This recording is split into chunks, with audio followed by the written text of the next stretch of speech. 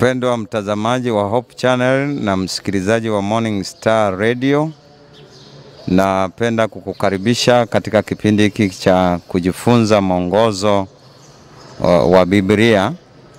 Kipindi kinachokujia moja kwa moja kutoka katika jimbo dogo la Lake Tanganyika Field. Leo tumebarikiwa kuwa na wapendwa wachungaji na watendakazi wa jimbo hili la Ziwa Tanganyika. Tunaye mchungaji Grayson Nashumba, mkurugenzi wa idara ya uchapishaji pamoja na idara ya elimu. Tunaye mchungaji Alkado Kahigiro ambaye ni mkurugenzi wa idara ya vijana pamoja na idara ya watoto. Tunaye mchungaji Bahati Mrozi, mchungaji wa mtaa wa Matai. Tunaye mchungaji Wilbrod Kitiu, mchungaji wa mtaa wa Sumbawanga, pamoja na mchungaji Charles Magebe, mchungaji wa mtaa wa Kantaramba. Niliye mwenyekiti katika kipindi hiki au mjadala huu. Naitwa mchungaji Emmanuel Kamwera, mkurugenzi wa idara ya huduma binafsi, idara ya shule ya Sabato pamoja na idara ya wanawake. Kabla tujaanza kipindi chetu, nikualike mpendwa mtazamaji na msikilizaji tuweze kuomba ili tuweze kuanza pamoja na Mungu. Tuombe.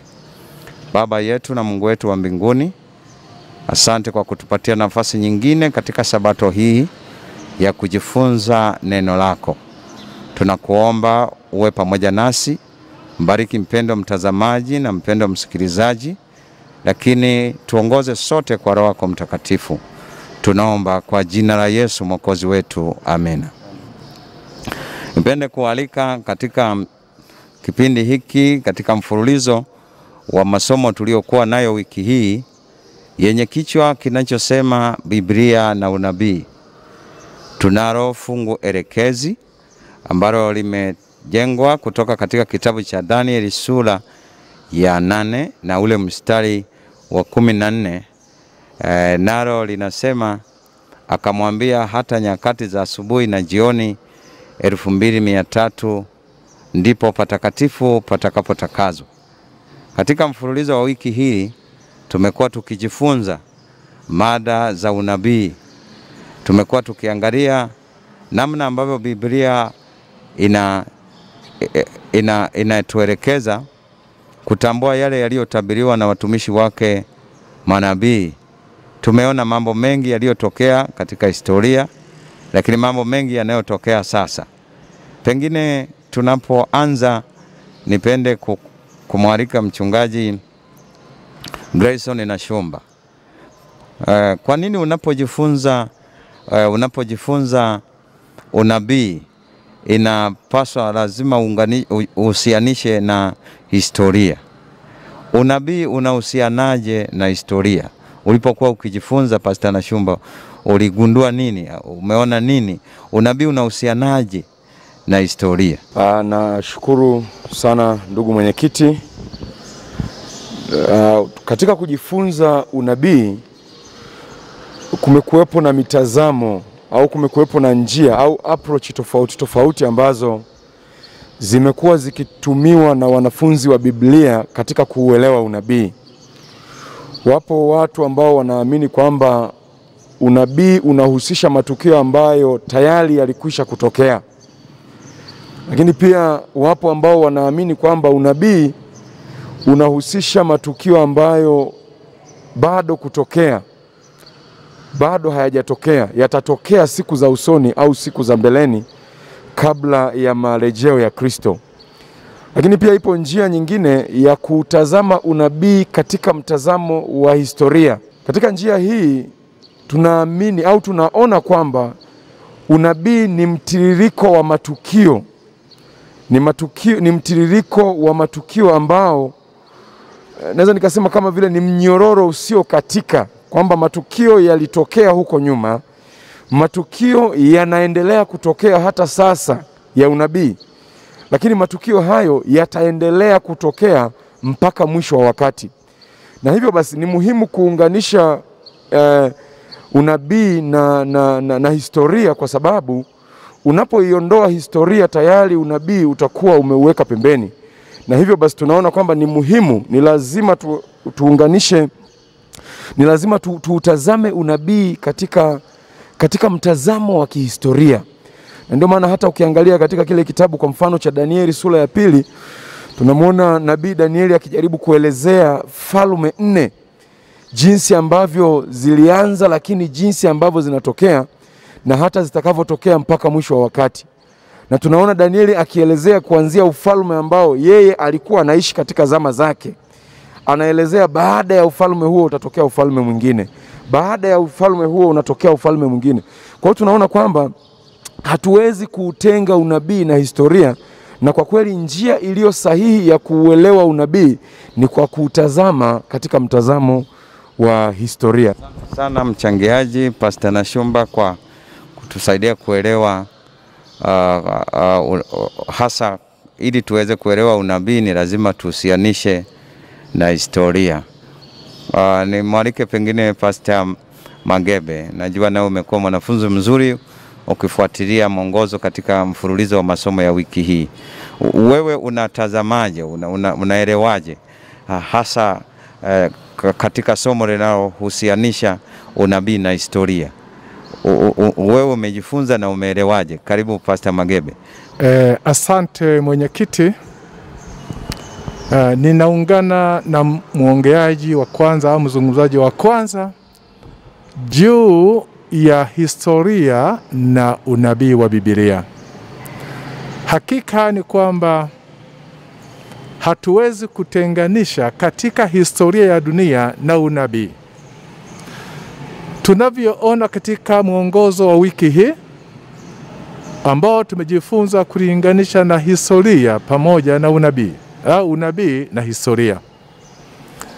Katika ndoto ya mfalme Nebukadneza ambayo Daniel aliweza kuiotoa na akaifafanua au akaitafsiri, katika ndoto hiyo tunaona kwamba aliona ndoto wanyama wakitoka majini, na wanyama hao ambao aliwaona ni wanyama wa aina mbalimbali.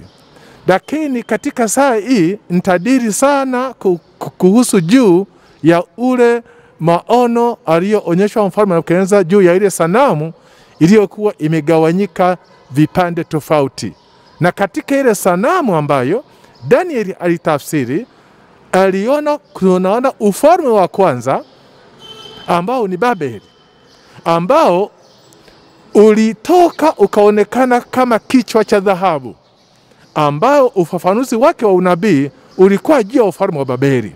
Lakini ufalme wa Babeli ulitawala nyakati zake katika ulimwengu wakati ule ukiwa na nguvu za ajabu, lakini mwisho wa yote ulianguka, ukaja utawala wa Wamedi na Wajemi. Nao wakatawala kwa wakati wao, lakini baadaye nao wakaangushwa na ufalme mwingine. Huu ufalme ulikuwa ufalme wa Wagiriki chini ya jemedari Alexander Mkuu. Naye akashika nchi kwa wakati wake. Basi Wagiriki wakatawala ulimwengu wakati ule, lakini baadaye nao utawala ule wa Wayunani au Wagiriki ulianguka. Na ulipoanguka ukaja utawala wa 4 ambao ni utawala wa Kirumi au Rumi ya kipagani. Lakini kwa nini tunajifunza hii? Tunaona kwamba yote ambavyo alivyoonyeshwa katika ile sanamu, na tunapoangalia jinsi ya historia ya ulimwengu, kila kitu kilitimia kwa wakati sawa sawa na unabii ulivyokwenda kwenda. Na hivyo tunapata picha kamili ya kwamba kumbe historia ya ulimwengu imekwenda sambamba na unabii. Unabii unapotimia tunahesabu ni historia, unapotimia tunahesabu ni historia. Na leo tunaona ulimwengu unaendelea katika historia ambayo tayari imekwisha kuonekana katika Biblia ndani ya unabii. Kumbe mpendwa mtazamaji na msikilizaji, ili uweze kuelewa unabii wa Biblia kama ulivyoandikwa katika kitabu cha Danieli na kitabu cha Ufunuo, ni vizuri uweze kuelewa pia matukio ya kihistoria yaliyochukua nafasi katika ulimwengu huu. Hii inatusaidia. Kumbe tunapoelewa historia, tunapoangalia unabii na kulinganisha na historia na kuyaona yale yaliyotabiriwa namna yalivyotimia, inatuongezea imani kwamba kile ambacho kilinenwa na manabii wale ambao Mungu aliwatumia kilikuwa ni cha kweli. Tunapoendelea sasa katika mfululizo wa masomo ya wiki hii, labda katika wiki hii tuliweza kuona ziko kanuni mbalimbali. Maana kuna watu wanasoma unabii na wengine wanaishia kusema unajua kitabu cha Danieli na Ufunuo ni vitabu vilivyofungwa, lakini katika wiki hii tuliona ziko kanuni muhimu ambazo zinapaswa kutumiwa ili kuweza kuelewa unabii, ili kuweza kuelewa kile kilichokusudiwa kufunuliwa na unabii. Pengine ni muulize mchungaji, nimkaribishe mchungaji Kaigiro, kwa nini ni muhimu kuzijua kanuni, au ni kanuni zipi zinazopaswa kutumika ili kuweza kuelewa kile kilichozungumzwa katika unabii? Asante sana mwenyekiti. Kama mzungumzaji au wazungumzaji walivyotangulia kusema ya kwamba katika kutafasiri unabii kwa kutumia mtazamo wa kihistoria, ziko kanuni ambazo zinaweza kutusaidia kuweza kutafasiri unabii, na tunaona ya kwamba kanuni ya kutafasiri unabii, tena unabii wa siku 2300, tunaona ya kwamba uko ufunguo ambao umekuwa ukitumika na wanazuoni pia ambao walikuwa ni wanafunzi wa Biblia. Na kanuni hiyo ni kanuni ya kutafasiri unabii katika Biblia unaohusiana na nyakati kwa kutumia siku moja ikiwakilisha mwaka mmoja. Kanuni hii ya kutumia siku moja kuwakilisha mwaka mmoja ni kanuni ambayo inapatikana katika Biblia. Biblia katika kitabu cha Hesabu sura ya 14 na ule mstari wa 34 inaeleza bayana juu ya wale wapelelezi walivyokwenda kupeleleza. Na sasa Mungu anawaambia kwamba kwa kadri walivyopeleleza ile nchi kwa muda wa siku 40, ya kwamba kila siku itakuwa ikisimama kwa mwaka mmoja. Lakini pia kanuni fungu lingine ni lile linalopatikana kwenye kitabu cha Ezekiel sura ya 4 mstari wa 6, mahali ambapo anasema ya kwamba utakapokuwa umetimiza kulala kwa ubavu huo mwingine, basi utalala kwa ubavu mwingine kwa muda wa siku kadhaa, ambapo kila siku iliwakilisha mwaka mmoja. Kwa hiyo kanuni hii inapaswa kutumika tunapotafasiri unabii wa Biblia. Lakini pia uhakika wake sasa kwamba unakuwaje hapa? Uhakika wake ni kwamba kama vile ambavyo tumeona unapokuwa unatafasiri unabii katika Biblia kwa kutumia vielelezo vya wanyama waliotajwa katika Biblia, kwamba wale wanyama sio halisi ila wanasimama wakisimama badala ya kitu fulani. Kwa hiyo kadhalika unabii katika Biblia unaohusiana na siku au unaohusiana na miaka ambao umetajwa katika kitabu cha Danieli unapaswa kuchukuliwa sio katika uhalisi wake, lakini kama ni vielelezo. Tukilielewa hilo ya kwamba sio halisia ila ni katika vielelezo, ndiposa tunapogundua ya kwamba unabii unaohusiana na siku 2300 unasimama kama unasimama hapo kama kielelezo, ikiwasikilisha ya kwamba siku moja sawa na mwaka mmoja. Kwa hiyo hiyo ndiyo kanuni ambayo ikitumia katika kutafasiri unabii, ndipo sasa tunagundua ya kwamba pia kama ukiuchukulia unabii huu uwe katika uhalisia wake kwamba siku 2300, basi matukio yaliyotajwa katika unabii wa Danieli usingefiti au usingeweza kukaa, maana siku 2300 zingeweza kuwa zimeshapita tayari kabisa. Lakini tunavyoangalia mtiririko wake tunagundua ya kwamba siku hizo zikiwekwa katika uwakilishi wa siku moja kwa mwaka mmoja, ndipo zinapofiti kabisa kwa ukamilifu wake. Asante sana mchungaji kwa kutusaidia kuelewa kanuni hizo. Kumbe mpendwa mtazamaji na msikilizaji, ili uweze kuelewa unabii ni lazima ufuate kanuni ambazo zimekuwa zikitumiwa na wanazuoni, zimekuwa zikitumiwa katika nyakati zote za Biblia ili kuweza kutusaidia kuelewa unabii. Pengine nikaribishe nyongeza kutoka kwa mchungaji Wilbrod Kitiu. Wewe uliposoma ulielewa nini hasa kuhusiana na kanuni za kutafsiri unabii? Kanuni za kutafsiri unabii kama maelezo ya msemaji aliyetoka kuzungumza, ili tuelewe bayana ni kwamba siku moja ni sawa na mwaka mmoja. Katika unabii wa siku hizi 2300 tunaposoma kitabu cha Danieli 9 na ile fungu la 24, ndani ya unabii huo mrefu tunakuta hapo kuna siku 490 kwa mlazi, kuna siku 490 ambazo zinawakilisha ile kanuni ya siku moja ni mwaka mmoja, yale majuma 70 ambayo ndiyo miaka 490 hiyo. Na unaposoma pia kitabu hicho cha Danieli 8 na ile fungu la 14, nacho kinaelezea siku hizo 2300. Lakini wanafunzi hao wa Biblia ambao wanaitwa wanazuoni hao, wao wakasema ya kwamba Danieli 8:14 na Danieli 9:24 maelezo yao ni kitu kimoja, hayajapingana.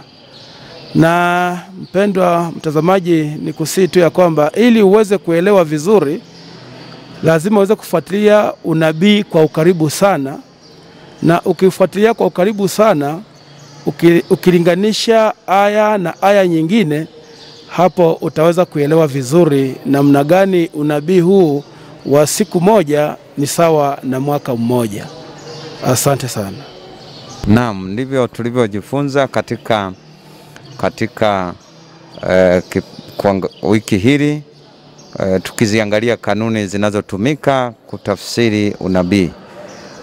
Unabii ni dira, ilikuwa imetuonyesha hasa tokea mwanzo matukio yatakavyokuwa, kama mchangiaji alivyochangia kwamba Danieli 9 sura ya 9 mstari wa 24 unaeleza mtiririko wa matukio.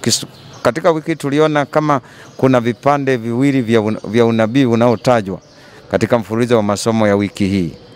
Danieli 9:24 mpaka 27 huzungumzia unabii wa majuma 70 ambayo ni sehemu ni kipande, ningetumia maelezo, ni sehemu ya unabii mrefu wa siku 2300.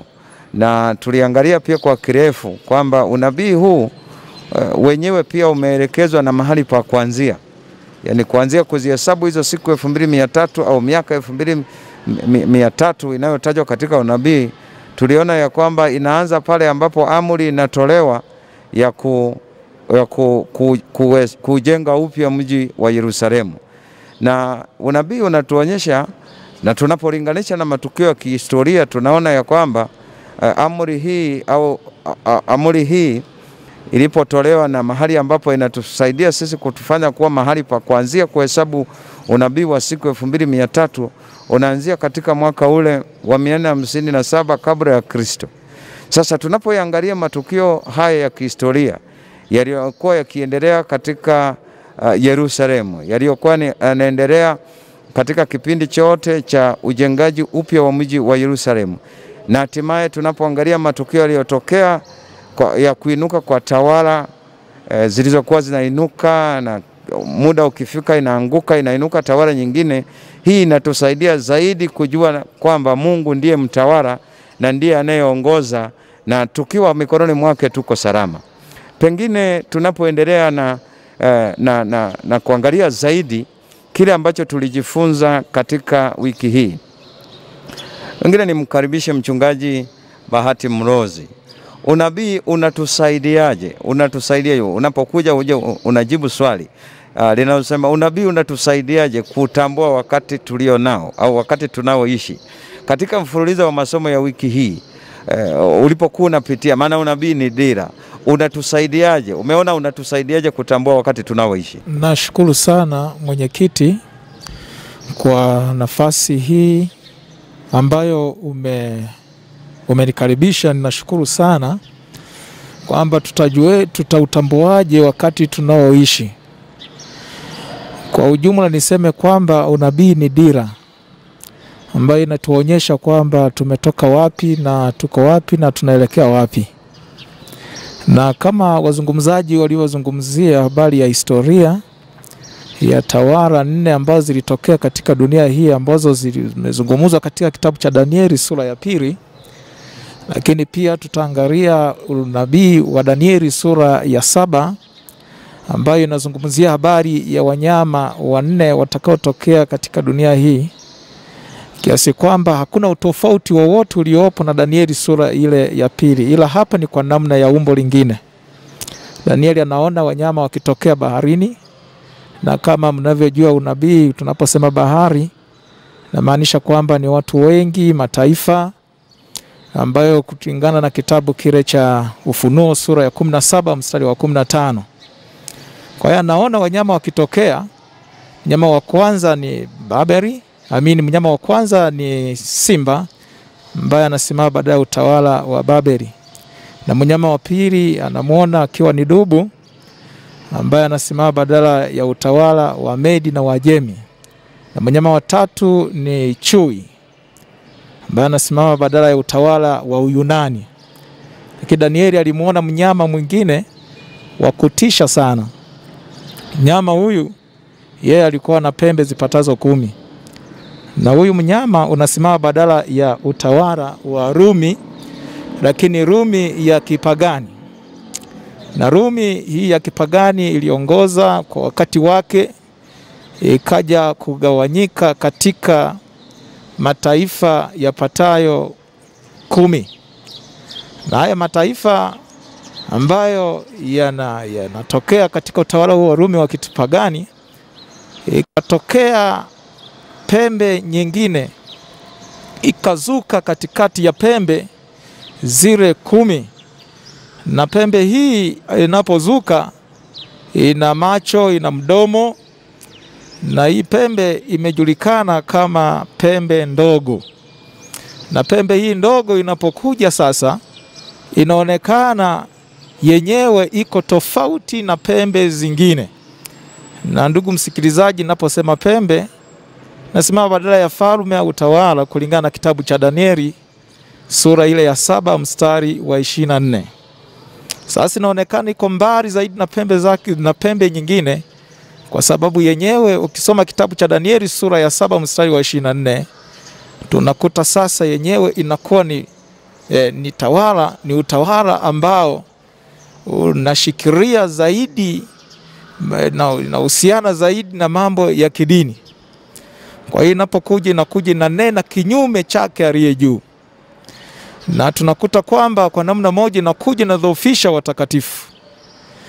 Lakini tunakuja tena inabadili sheria na nyakati. Kwa hiyo hii pembe tunaikuta kwamba au utawala unakuja unanena kinyume chake aliye juu, yani kinyume na Mungu. Sasa tukiangalia zaidi katika muktadha wa swala la ibada, yenyewe ikaadhimu kubadili majira na sheria, kabadili sheria za Mungu, na wakati fulani baadhi ya sheria kuziondoa kabisa, kama sheria ya amri ile ya 2 kitabu cha Kutoka sura ile ya 20 mstari ule wa 4 kaiondoa. Lakini tunakuta kwamba inabadilisha ibada kutoka ibada ya siku ya 7 ya juma ambayo ni Jumamosi na kuileta katika siku ya kwanza ya juma ambayo ni siku ya kwanza ya juma, ambayo ndio siku ya kwanza ya juma. Kiasi kwamba tunakuta kwamba pembe hii inakuja na badili vitu vingi ambavyo viko kinyume na vile Mungu anataka. Inabadili sheria, inabadili na mambo mengine mengi ambayo kwa namna moja muda utoshi kama tungeamua kuelezea hapa. Lakini pembe hii kwa kweli ilifanya vitu ambavyo tunakuta kwamba imebadili hata amri za Mungu, lakini imebadili hata masuala ya ibada. Kwa hiyo mimi niishie kwa hapa kwamba pembe hii ndogo ni pembe ambayo tunaikuta kwamba imebadili utaratibu wa Mungu. Asante sana. Kumbe tunapojifunza unabii unatusaidia kuelewa hasa mahali tulipo. Mpendwa mtazamaji na mpendwa msikilizaji, ni kuombe tu kwamba kwa kuwa tumeshiriki pamoja kujifunza unabii, fuatilia vizuri katika neno la Mungu. Mchangiaji aliyopita ametukumbusha tu kuona namna ambavyo utawala ule uliotabiriwa kwamba ungeinuka, yani baada ya utawala wa Rumi ya kipagani kuanguka, uliinuka utawala mwingine wa Kirumi ambao wenyewe ulijihusisha sana na mambo ya kidini. Na ndio maana katika wiki hii tuliona ya kwamba utawala wa Kirumi au Rumi hii iliyojihusisha na mambo ya kidini yenyewe inafahamika na wachambuzi wa Biblia kama pembe ndogo. Wenyewe ulianza kunena kinyume na Mungu. Na hivyo ili kuweza kuyajua mapenzi ya Mungu ni vizuri kurudi katika Biblia na kuangalia kile kilichotokea katika historia ili uweze kujua yale yaliyotabiriwa na namna yalivyotimia hasa katika ulimwengu wa kidini. Pengine ili kuweza kuelewa zaidi ni mkaribishe mchungaji Grayson na Shumba. Wewe ulipojifunza hasa wiki hii tulikuwa tunaangalia mada muhimu sana inahusiana na unabii. Na kama tulivyoona unabii ni dira. Unabii unatusaidiaje sisi leo hasa katika mkutano wa ujumbe wa malaika watatu kutambua wakati tulio nao? Ninashukuru mwenyekiti. Kama ambavyo umezungumza na wazungumzaji waliopita, ni kweli kwamba unabii ni dira. Na kwa sababu unabii ni dira, unasaidia kutuonesha tupo katika wakati gani. Ndio maana katika kile kitabu cha Ufunuo sura ile ya 14 kuanzia ule mstari wa 6 tunamuona malaika akiruka katikati ya mbingu, na malaika huyo ana injili ya milele. Lakini katika injili hiyo ya milele anatoa hubiri la kuwarejesha watu kumfanyia Mungu ibada. Nasema mcheni Mungu na kumtukuza, kwa maana sasa hukumu yake imekaribia. Maana hukumu ya Mungu imekaribia. Unabii unatusaidia kutuonesha ya kwamba tupo katika miisho ya dunia. Zama tulizopo ni zama ambazo kama wanafunzi wa Biblia tunapaswa kutafuta kurudi kumfanyia Mungu ibada ya kweli. Tunapaswa kurudi katika kuifanya ibada ambayo Mungu alianzisha, kurudi katika misingi ile ya ibada. Kama ambavyo mchungaji Bahati amezungumza ya kwamba kwa habari ya ile pembe ndogo tunaona kuna namna ambavyo inabadilisha hata utaratibu wa ibada. Watu wengi sana, ni jambo ambalo limekuwa halieleweki kwamba kwa nini wengine wanaabudu siku fulani, kwa nini wengine wanaabudu siku fulani. Si rahisi sana kuelewa kama hujarejea katika unabii.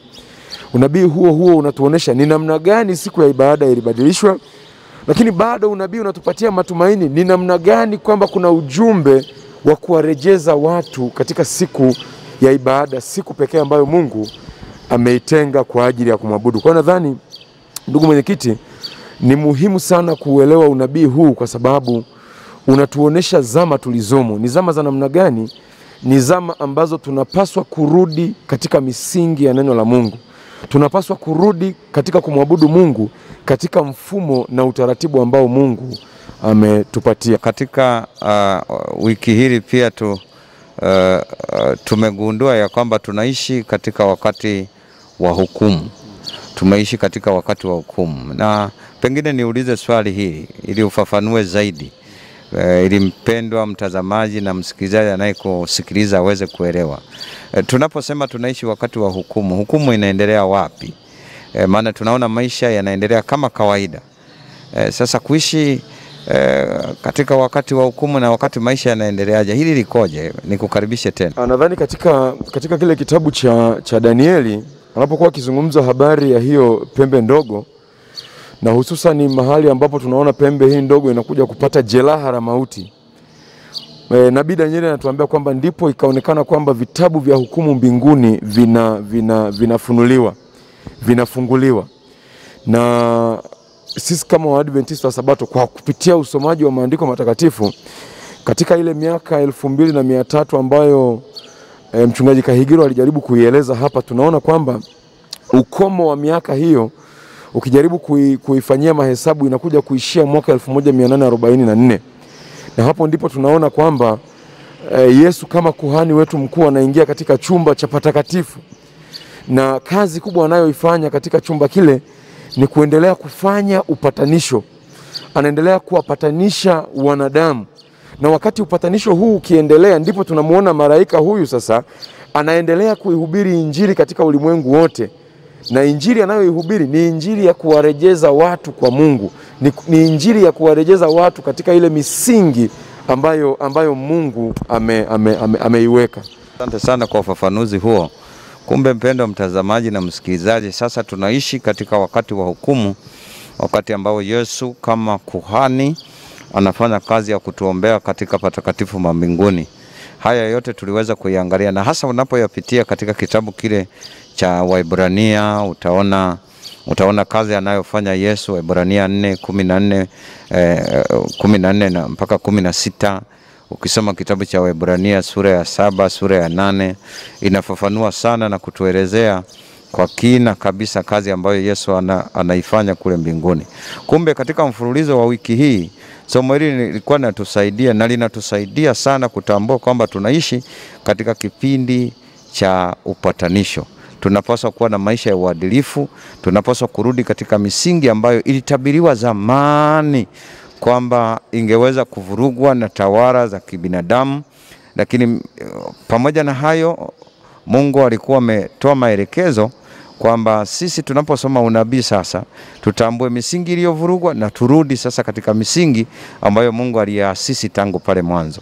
Kama wachangiaji walivyochangia kwamba utawala wa Kirumi ulipoanza kujihusisha na mambo ya dini, uliweza kubadilisha ibada ya siku ya Sabato na kupeleka katika siku nyingine. Leo siku ya Sabato watu wengi sana hawaielewi, lakini ilikuwepo tangu mwanzo wa uumbaji. Mungu ametaka sisi tuweze kumfanyia ibada inayomtangaza yeye kama muumbaji. Pengine tunapoendelea sasa, nitamwalika mchungaji Wilbrod Kitiu. Somo hili katika kujifunza wiki hili limekusaidiaje kiroho? Limekusaidiaje wewe binafsi? Na pengine yuko anayetufuatilia, mtazamaji na msikilizaji, anapofuatilia somo hili litamsaidiaje?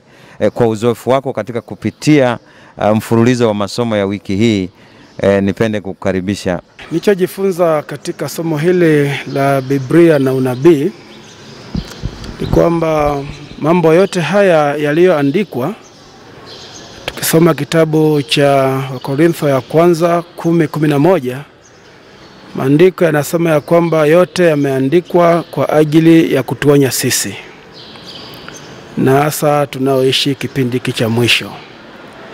Kwa hiyo maelekezo yote ambayo tumeelekezwa, tumejifunza katika lesson ya wiki hii, yote hayo inatuelekeza sisi kumjua Mungu wetu ya kwamba yeye ni nani. Na kiukweli unabii sio mgumu kama wengi wanavyodhani. Na nimekuwa nikifuatilia unabii unapokuwa unafundishwa makanisani, nimekuta wengi wamekuwa wakilala usingizi na wengine wakisema kwa kweli unabii hawaelewi. Lakini nipende kukuambia mpenzi mtazamaji ya kwamba ili uweze kuelewa vizuri unabii, soma kitabu cha Danieli na kitabu cha Ufunuo. Vitabu hivi viwili ni kama vile ulivyo mlango na ufunguo. Utakapokuwa umesoma vitabu hivi viwili, Danieli na Ufunuo, utaelewa vizuri kabisa ya kwamba Mungu ni nani na anachokuelekeza ni kitu gani. Na ni kwa sababu hiyo wengi hatujasoma hivyo vitabu, ndio maana leo kuna mtafaruku mkubwa sana hata wa ibada. Lakini kiukweli Mungu anajifunua vizuri kupitia hayo maandiko, na vielelezo mbalimbali ambavyo tumeviona kwa wiki hili. Kwa hiyo mpendwa mtazamaji na msikilizaji, ni kuarika ya kwamba penda kujifunza neno la Mungu. Ukipenda kujifunza neno la Mungu, utagundua hazina iliyostirika, hazina ya kweli. Kuna mtu mmoja akasema Watanzania hawapendi kusoma vitabu. Akasema ukitaka uprove jambo hili, uweke pesa kwenye kitabu, utaikuta pesa iko salama. Kwa na mimi hiyo nikaichukua katika muktadha wa kanisa ya kwamba Waadventista wengi hawapendi kusoma vitabu. Jamani, tusome vitabu. Tukisoma vitabu tutaelewa maarifa zaidi ya kuweza kumjua Mungu wetu wa kweli. Karibuni katika usomaji wa vitabu ili tuweze kuishi kulingana na kanuni zake. Asante sana. Asante sana mpendwa mtazamaji na msikilizaji. Tunapohitimisha katika mfululizo wa masomo tuliokuwa nayo, somo ambalo lilikuwa na kichwa kinachosema Biblia na unabii, tumeona na mambo mengi ambayo yanafunuliwa katika unabii ambayo tumejifunza katika wiki hii. Masomo ya unabii yanatusaidia kiroho, kutuandaa, yanatuandaa, maana tunapojua tunaishi wakati gani. Na sasa katika wiki hii tuliona ya kwamba tunaishi wakati wa mwisho, na tunaona kwamba ujio wa Yesu uko karibu. Basi tufanye matengenezo, tuishi kulingana na kanuni za Mungu, ili Yesu anapokuja kuchukua watu wake, sisi tuwe miongoni mwa watu watakao okolewa. Bwana akubariki uliyekuwa pamoja nasi. Bwana akubariki ambaye umekuwa ukifuatilia vipindi hivi vya mwongozo wa kujifunza Biblia. Nikukaribishe tena katika kipindi kama hiki Sabato ijayo, tunapohitimisha pamoja nasi. Nikualike tuweze kuomba. Baba yetu na Mungu wetu wa mbinguni, asante kwa sababu ulikuwa pamoja nasi tukijifunza Biblia na unabii. Tumeona matukio mengi ambayo ulikuwa umeelekeza kupitia manabii yakitimia, na mengine tumeendelea kuyashuhudia kwa macho yetu. Tusaidie tuweze kuyatendea kazi, tusaidie kujiandaa kwa ajili ya ujio wako ulio karibu. Mbariki mpendo mtazamaji na msikilizaji, ongoze kwa Roho yako Mtakatifu kuendelea kufuatilia vipindi kama hivi. Neema yako iliyowawezesha wengine kuwa washindi wakaishi maisha ya uadilifu ikawa pamoja na mtazamaji, ikawa pamoja na msikilizaji. Tuomba kwa jina lako Yesu, amen.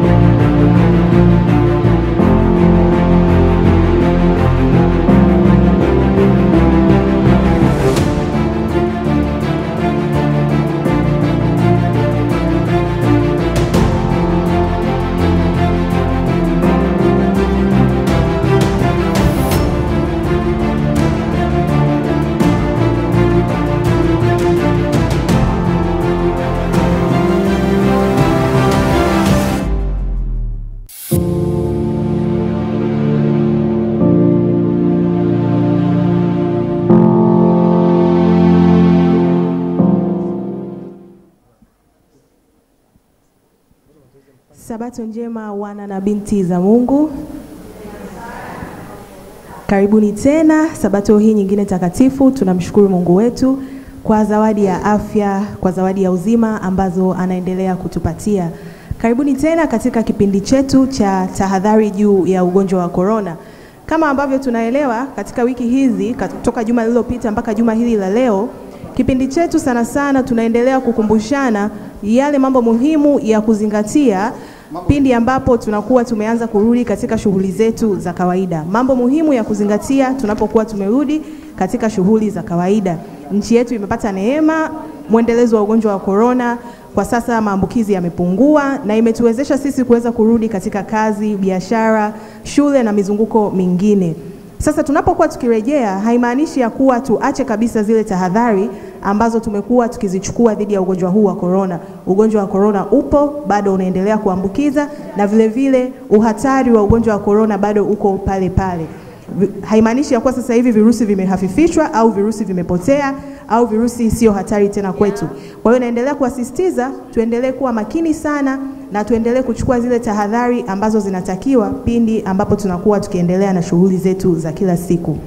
Sabato iliyopita tulijikumbusha zile dalili za ugonjwa wa corona, tulijikumbusha namna ambavyo mtu anaweza kupata maambukizi kutoka kwa mtu mmoja kwenda kwa mtu mwingine, lakini vile vile tulikumbushana vitu gani vya kufanya ili tuweze kuepuka kuweza kupata huu ugonjwa wa corona. Sasa leo tuzingatie kitu kimoja.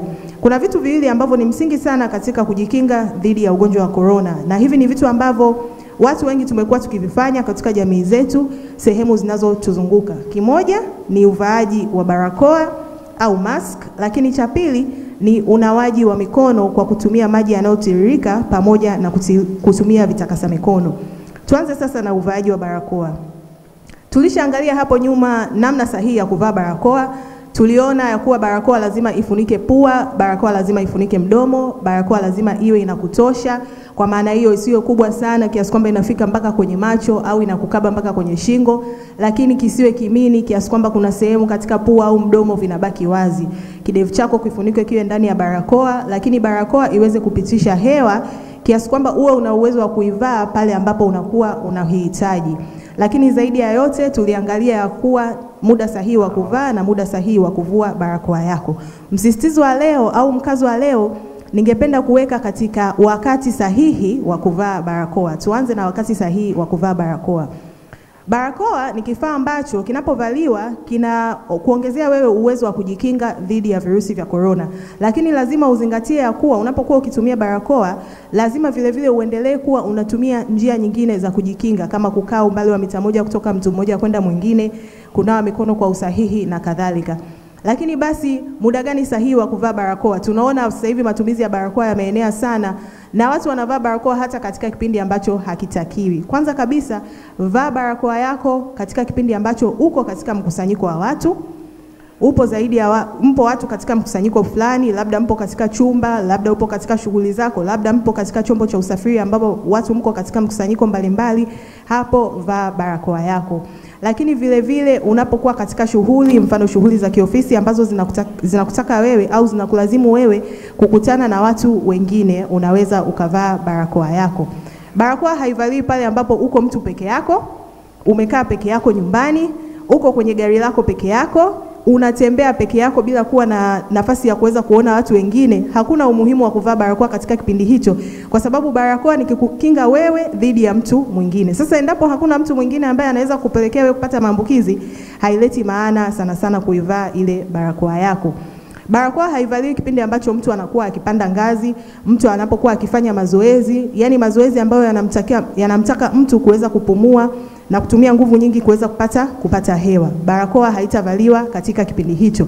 Barakoa zingatia kuvaa pale ambapo mpo watu wengi, kuweza kukinga wewe usipate maambukizi kutoka kwa mtu mwingine, lakini vile vile pale ambapo kunakuwa na ugumu wa kuweza kutunza umbali wa mita 1 kwenda kwa mtu mwingine. Kwa hiyo tunapokuwa peke yetu ndani ya majumba yetu, tunapokuwa kwenye magari yetu binafsi, tunapokuwa mke na mume tumetoka nyumba moja tunaelekea sehemu moja pamoja, hakuna msingi wa kuvaa nini? Kuvaa barakoa. Tuendelee kusikiliza taratibu tunazopatiwa na wizara yetu ya afya, tuendelee kusikiliza miongozo inayotuongoza namna sahihi ya kuweza kuvaa barakoa, na namna hii barakoa zitaweza kutusaidia na hazitatuletea madhara. Mungu aweze kutubariki. Tukutane tena Sabato ijayo. Katika Sabato ijayo tutakumbushana namna sahihi ya kuweza kunawa mikono kwa kutumia maji tiririka pamoja na sabuni, lakini vile vile namna sahihi ya kuweza kutumia vitakasa mikono yetu. Mungu atubariki. Karibu tena Sabato ijayo katika kipindi cha tahadhari juu ya ugonjwa wa corona. Asanteni.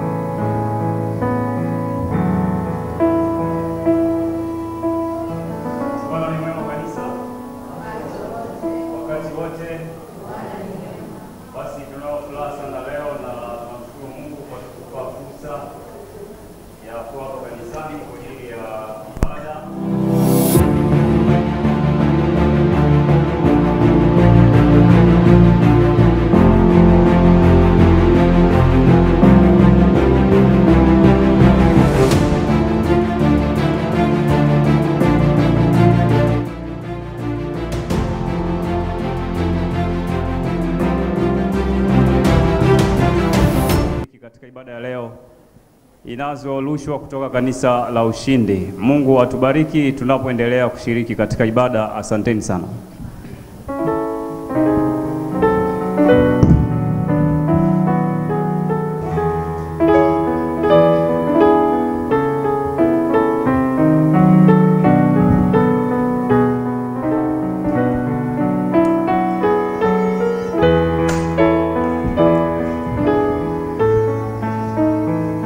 Sabato njema, tutaimba kwa furaha.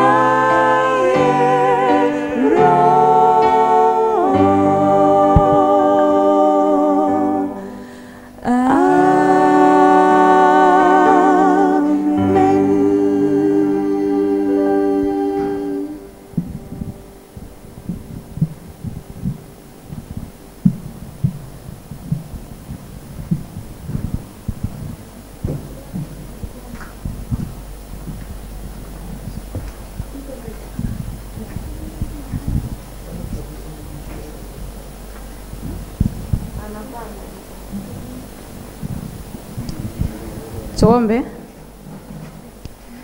Mtakatifu Baba yetu, Mungu wa milele, Muumba wa mbingu na nchi, wewe peke yako ni Mungu na zaidi yako hakuna Mungu mwingine. Na kwa sababu hiyo tumekusanyika mahali hapa kukuabudu. Tunaomba utupatie kibali machoni pako tangu mwanzo hadi mwisho wa ibada hii, katika jina la Yesu Bwana wetu. Amen.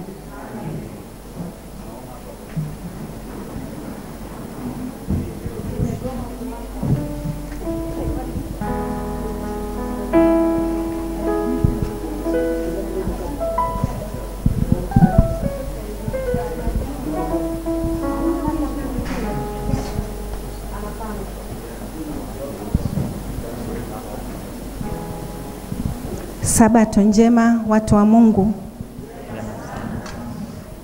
Tusikilize fungu letu kuu. Tunayo mafungu mawili atakao tuongoza katika ibada yetu ya siku ya leo. Fungu la kwanza linapatikana kutoka katika kitabu cha Wakorintho wa pili sura ya 5 na mstari wa 14. Nitasoma. Linasema, maana upendo wa Kristo watuongoza, maana tumehukumu hivi ya kwamba mmoja alikufa kwa ajili ya wote, basi wote walikufa. Fungu la pili linapatikana kutoka katika kitabu cha Yohana wa kwanza sura ya 4 mstari wa 7 mpaka wa 12. Linasema, wapenzi na mpendane, kwa kuwa pendo latoka kwa Mungu, na kila apendaye amezaliwa na Mungu, naye anamjua Mungu. Yeye asiyependa hakumjua Mungu, kwa maana Mungu ni upendo. Katika hili pendo la Mungu lilionekana kwetu, kwamba Mungu amemtuma mwanae pekee ulimwenguni ili tupate uzima wa milele kwa yeye. Hili ndilo pendo, si kwamba sisi tulimpenda Mungu, bali kwamba yeye alitupenda sisi, akamtuma mwanae kwa kipatanisho kwa dhambi zetu. Wapenzi, ikiwa Mungu alitupenda sisi hivi, imetupasa na sisi kupendana. Hakuna mtu aliyemwona Mungu wakati wowote. Tukipendana, Mungu hukaa ndani yetu na pendo lake limekamilika ndani yetu. Bwana abariki maandiko haya matakatifu.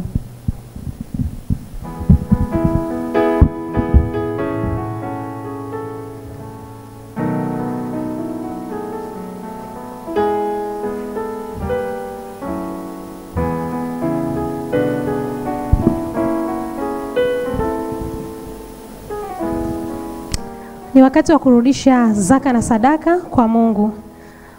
Somo letu ni la tarehe 13 mwezi Juni. Linasema maana ya kurudisha zaka. Naamini wengi tunajifunza na tunaelewa maana halisi ya kurudisha zaka. Kitendo cha kurudisha zaka ni kiashirio muhimu cha maisha ya kiroho. Na hivyo kuna bwana mmoja anaitwa Rob aliyefanya utafiti katika conference 5 ndani ya maabara 5. Akagundua kwamba watu wanaotoa zaka kikamilifu huambatana na haya mambo 5 muhimu sana katika maisha yao. Hivyo wanajifunza Biblia kila siku. Mtu anayetoa zaka anajifunza Biblia kila siku. Lakini pia muda wa maombi kila siku. La 3, kufunga na kufungua Sabato kwa ibada. La 4, kawaida ya kujifunza masomo ya mwongozo wa shule ya Sabato. Na la 5, kuwapo katika darasa la shule ya Sabato. Hivyo mtu anayetoa zaka kamili kwa uaminifu, haya mambo 5 yote unakuta anayazingatia. Na huo ndio utafiti uliofanywa na huyu bwana Rob. Inamaanisha kwamba ukiondoa kitu kimoja katika hayo, uaminifu wako kwa Mungu unapungua. Na hivyo unaanza kuhisi kwamba kwa nini nitoe zaka? Hivi ni kweli kuna Mungu? Na ukisha hisi kwamba hakuna Mungu, unahisi kwamba pesa yako unawapa tu watu fulani ambao wanaenda kuitumia. Na ukishajua kwamba hakuna Mungu, inamaanisha unahitaji kujilinda wewe mwenyewe na umuhitaji tena huyu Mungu ili akulinde. Lakini kwa Waadventista wa Sabato hii inakuwa tofauti. Waadventista wa Sabato hutoa zaka wakikumbuka kwamba yupo Mungu ambaye ni mpaji, ni mwokozi na hutulinda katika mambo yetu yote.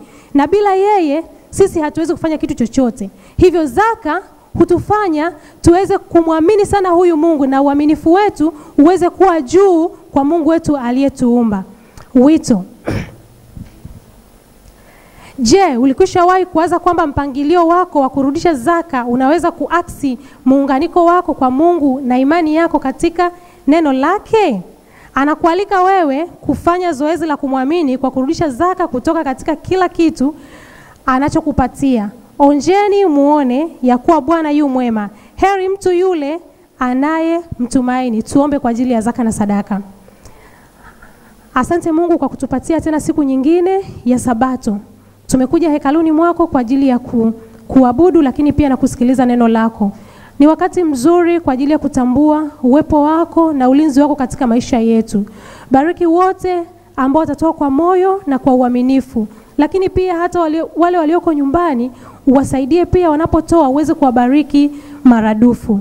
Tunaamini utatenda hayo, ni katika jina la Yesu, amina.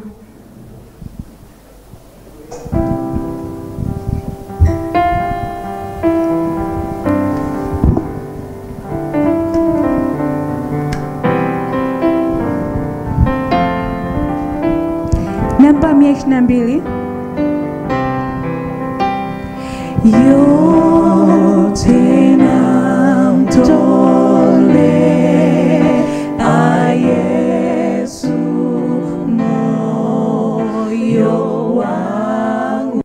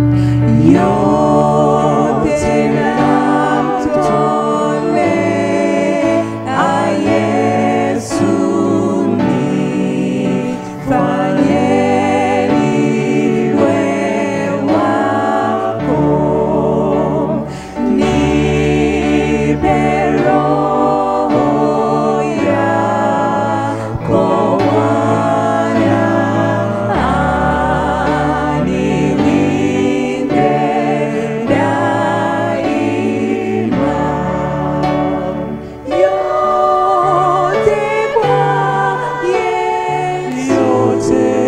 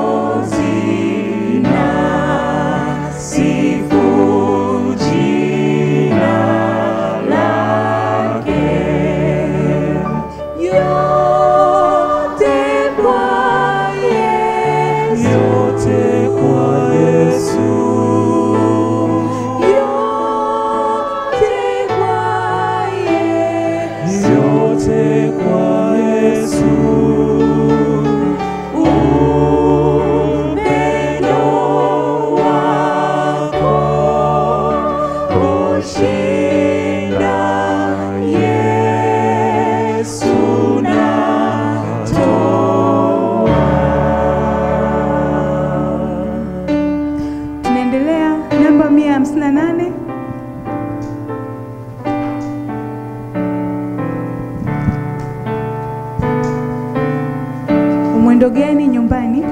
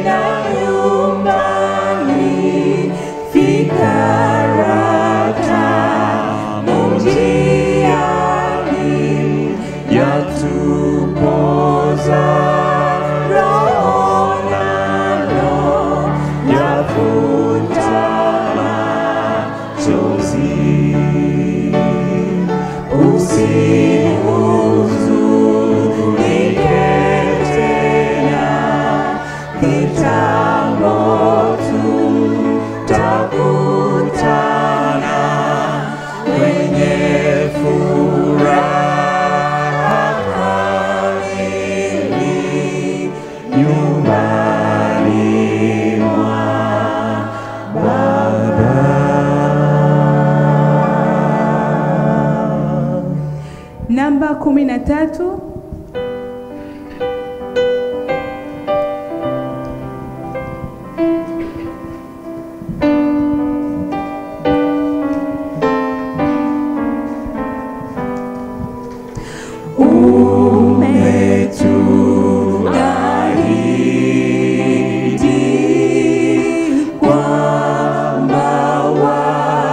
Wawili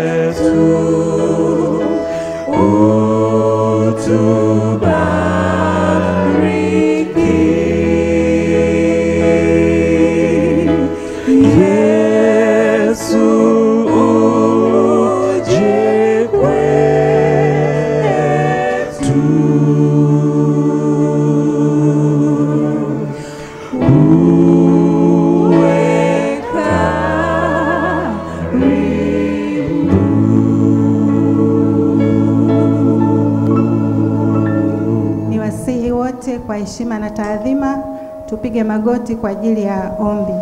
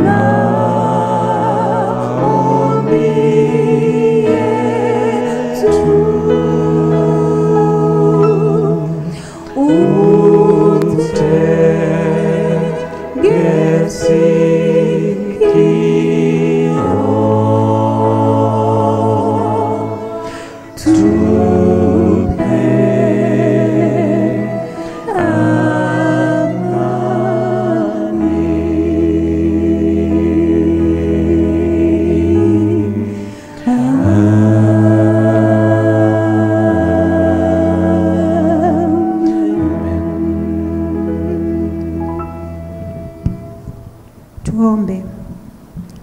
Takatifu, takatifu, Baba Mungu wa majeshi, uketie mahali pa juu mbinguni. Umetuahidi ya kuwa wawili au watatu tutakapokusanyika kwa jina lako utakuwa katikati yetu. Na siku ya leo, siku takatifu ya pumziko lako, umetukusanya tena wana na binti zako ili tuje miguuni pako tuweze Bwana kukutana na wewe. Asante kwa kuwa kwa muda wa siku 6 umetulinda ukijishughulisha na mambo yetu yote. Na leo tena imekupendeza kwa pendo lako utukusanyishe mahali hapa tuweze kukuabudu wewe uliye muumba wetu. Tunalisifu na kulitukuza jina lako kwa kuwa wewe ni mfalme uliye hai, unastahili sifa, unastahili heshima. Na ni vyema na haki, Mungu wetu, kwa kuwa umetuumba, basi tuje tukuabudu wewe uliyetuumba. Siku hii ya leo ni siku tofauti kabisa na siku nyingine. Tumeshuhudia jinsi ambavyo umekuwa mwaminifu katika maisha yetu. Tumeshuhudia jinsi upendo wako ulivyo na kina kupita bahari zote, Bwana. Na hata leo tena tutakapokuwa tukijifunza neno lako, Mungu wetu mwema, tumejiweka mbele zako tukiwa tumefungua mioyo yetu ili ukaweze kusema nasi. Mtumishi wako uliyemwandaa ukamtumie sawasawa na mapenzi yako. Na sisi tumekuja ili tukusikie, tukapate kuponywa roho na nafsi zetu. Baba yetu wa mbinguni, mfalme uliye hai, siku hii ya leo ikiwa ni siku maalum ya maombi ya wanawake duniani, tunakuja mbele zako sisi kama watoto wako, tukileta shida zetu za aina mbalimbali mbele zako. Kwanza kabisa tukiomba msamaha juu ya dhambi zetu. Pale ambapo tumekwenda kinyume na mapenzi yako, tunaomba Mungu wetu mwema ukaweze kutusamehe, ili ibada hii inayotolewa siku ya leo ikaweze kupata kibali machoni pako. Kwa kuwa ni siku maalum ya wanawake duniani ya maombi, ninawasogeza wanawake wote mahali popote walipo mbele ya kiti chako cha enzi, tukitambua majukumu makubwa uliotupatia kama walezi wa familia zetu. Ukiwa umetupatia nafasi hiyo muhimu sana ya kuweza kuwaongoza watoto wetu katika kuelekea wewe, tukiwafundisha ukuu na uweza wako, tukiwafundisha juu ya pendo lako. Baba, tunatambua ya kuwa ni majukumu mazito hayo, na sisi wenyewe hatuyawezi pasipo wewe. Na hivyo tunajishusha miguuni pako, tukiomba ukatujaze kwa Roho wako Mtakatifu, ili tukaweze kusimamia majukumu haya sawasawa na mapenzi yako. Lakini pia umetupa majukumu ya kulea wenzi wetu. Katika nyumba zetu umetupatia watu mbalimbali tunaoishi nao. Mungu wetu mwema, tunaomba ukatusaidie kuishi nao sawasawa na mapenzi yako. Tabia zetu zikaweze kuaksi tabia yako. Umetushirikisha katika kazi hii takatifu, ili Bwana tuweze kuaksi tabia yako, tuweze kuwa watendakazi pamoja nao. Kwetu sisi umeweka wadhifa mkubwa wa kulea hata viongozi wa nchi, maana wote wanatokea katika nyumba zetu. Na hivyo ukatupe kutambua ya kuwa nyumba zetu ni vituo vidogo vya uinjilisti, ambapo wanatengenezwa viongozi wa kanisa, viongozi wa kitaifa na viongozi wa kimataifa. Na hivyo tusilegee katika nafasi ulizotupatia. Tusaidie Mungu wetu wa mbinguni, tunapoyatenda haya yote, jina lako likaweze kutukuzwa. Tunaziombea nyumba zetu, watoto uliotupa, wenzi uliotupa, na wote wanaoishi katika nyumba zetu.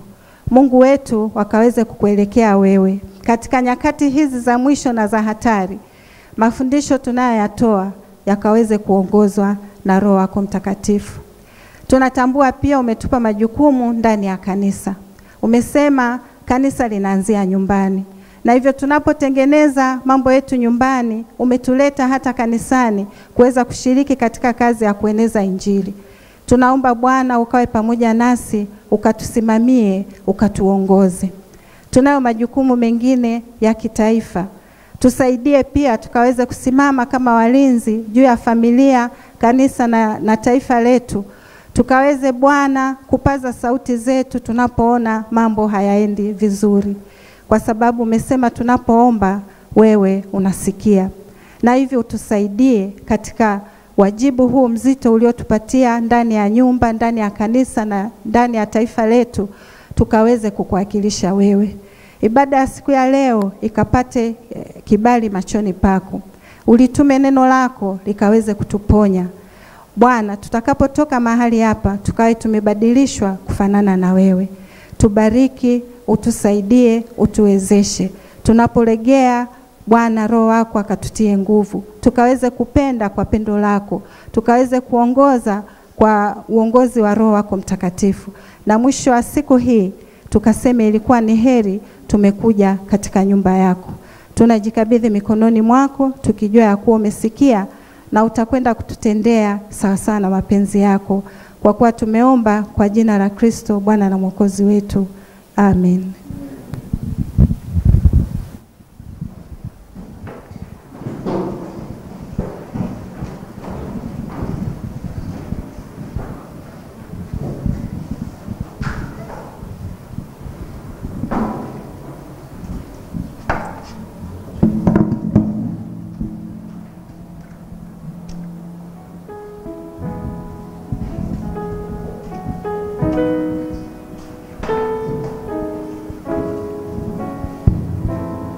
Ni wakati wa utambulisho.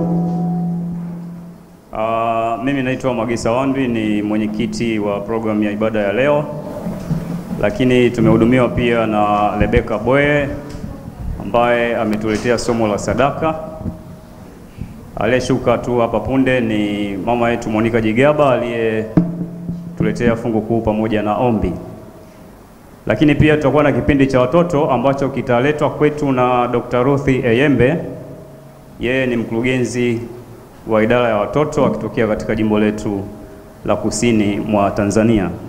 Lakini kama mlivyosikia, leo ni Sabato maalum sana katika kalenda ya conference kuu duniani, na ni Sabato maalum kwa idara ya wakina mama, na tunayo fursa leo ya kuhudumiwa katika hubiri kuu na Pastor Miriam Samo akitokea katika Union ya Kaskazini. Wangapi wanamkaribisha? Basi karibuni sana kwa ibada tunapoendelea kupata hizi huduma. Asanteni.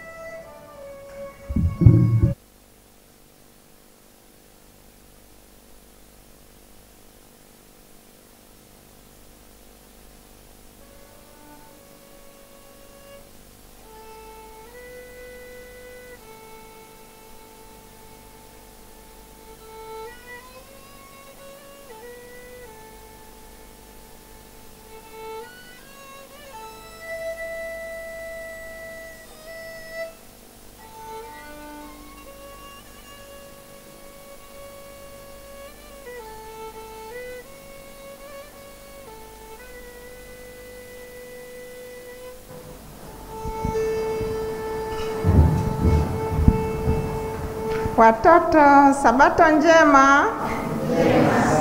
Wazazi wenu hawajambo? Basi tuombe tunapoanza kipindi chetu. Baba mtakatifu na Mungu wetu wa mbinguni, asante kwa Sabato ya leo.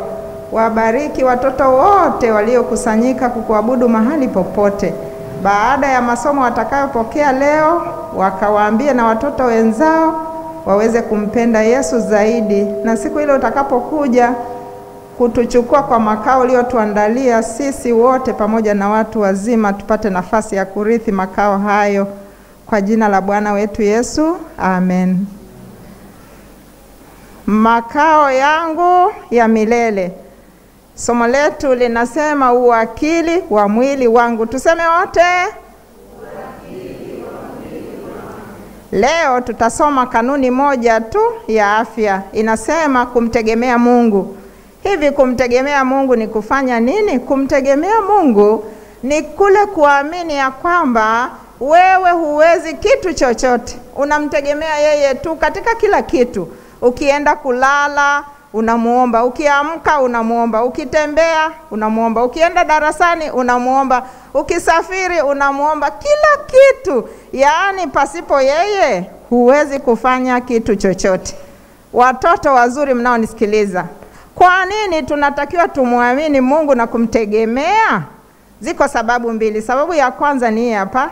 Watoto wale wote wanaomuamini na kumtegemea Mungu, atakapokuja kuleta makao yake ya milele, hawa watoto watakuwa warithi wa hayo makao ya milele. Na sababu ya pili ni kwamba wewe ukiwa mtoto unayemtegemea Mungu, maana yake ni hii: wale watoto ambao hawamjui Mungu wakikuona wewe unamtegemea Mungu katika kila jambo, na wao watajifunza kumtegemea Mungu.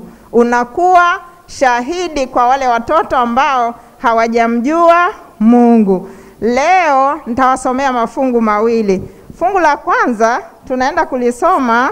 Fungua Biblia, watoto wale wote walio na Biblia zao, fungua tusome fungu moja kuhusu kumtegemea Mungu. Ni fungu zuri sana.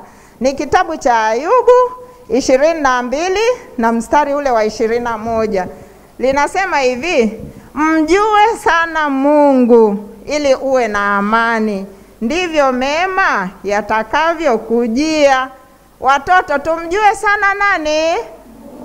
Ndivyo mema yatakavyo tujia. Fungu letu la pili linasema hivi, Wafilipi 2 na mstari wa 15. Linasema hivi: Wafilipi 2 mstari wa 15, mpate kuwa wana wa Mungu wasio na lawama wala udanganyifu, wasio na ila kati ya kizazi chenye ukaidi kilichopotoka, ambao kati ya hao mnaonekana kuwa kama mianga katika ulimwengu. Watoto wote mpate kuwa wana wa nani? Wa Mungu. Kwa hiyo tumeona ya kwamba tunapaswa tumjue sana Mungu, lakini leo nataka niwaambie, baada ya kumjua sana Mungu na kumtegemea, kuna watu wengine unatakiwa nao uwajue sana. Ni kina nani hao? Kwanza uwajue vizuri wazazi wako au walezi. Pia unatakiwa ujue wanakoishi. Halafu ujue mnasali kanisa gani la Wasabato wapi, lakini mnakosali. Sasa watoto, leo nitawapa kisa cha mtoto mmoja. Wangapi wanapenda kusikia kisa? Asante sana. Basi katika mji fulani kulikuwa na familia moja, walikuwa masikini sana sana. Ukiangalia nyumbani kwao hawana kitu chochote. Ukiwaangalia watoto, nguo zao, chakula cha shida. Basi yule mama na baba wakasema hivi, jamani, humu ndani hatuna kitu, ngoja tuende tutafutilize vibarua. Yule baba akaenda na vibarua vyao, wakasema tutakuwa tunafanya usiku tu, ili mchana tukae na watoto wetu nyumbani. Basi yule mama anaondoka usiku, anaenda kiwandani, anafanya usafi kwenye kiwanda fulani, na baba naye anaenda anafanya usafi mahali fulani. Watoto wanalala. Walikuwa na watoto wawili. Wangapi? Wawili. Basi siku moja yule mtoto mkubwa akasema hivi, sisi tuna shida sana hapa nyumbani kwetu, wazazi wetu wenyewe wanahangaika, sisi tunabaki, mimi nitakuwa ninaenda na mimi nikatafute kazi. Yule mtoto akaenda mpaka kule stesheni ambako kunapita gari ya moshi. Akafika akaomba, naomba kazi. Wakampa kazi, na kazi waliompa ilikuwa kazi ya kusafisha mabehewa. Yale matreni yanapokuja usiku, yakipaki pale kabla ya kuanza safari, mabehewa ni machafu. Basi yule mtoto anaingia, anachukua ufagio, anafagia, baadaye analipwa hela kidogo. Basi mama na baba wakienda kiwandani kufanya kazi usiku, huyo mtoto mkubwa na yeye anasema ngoja niende kule kwenye stesheni. Ananyatia, anamwacha mdogo wake yule amelala. Wote walikuwa wavulana.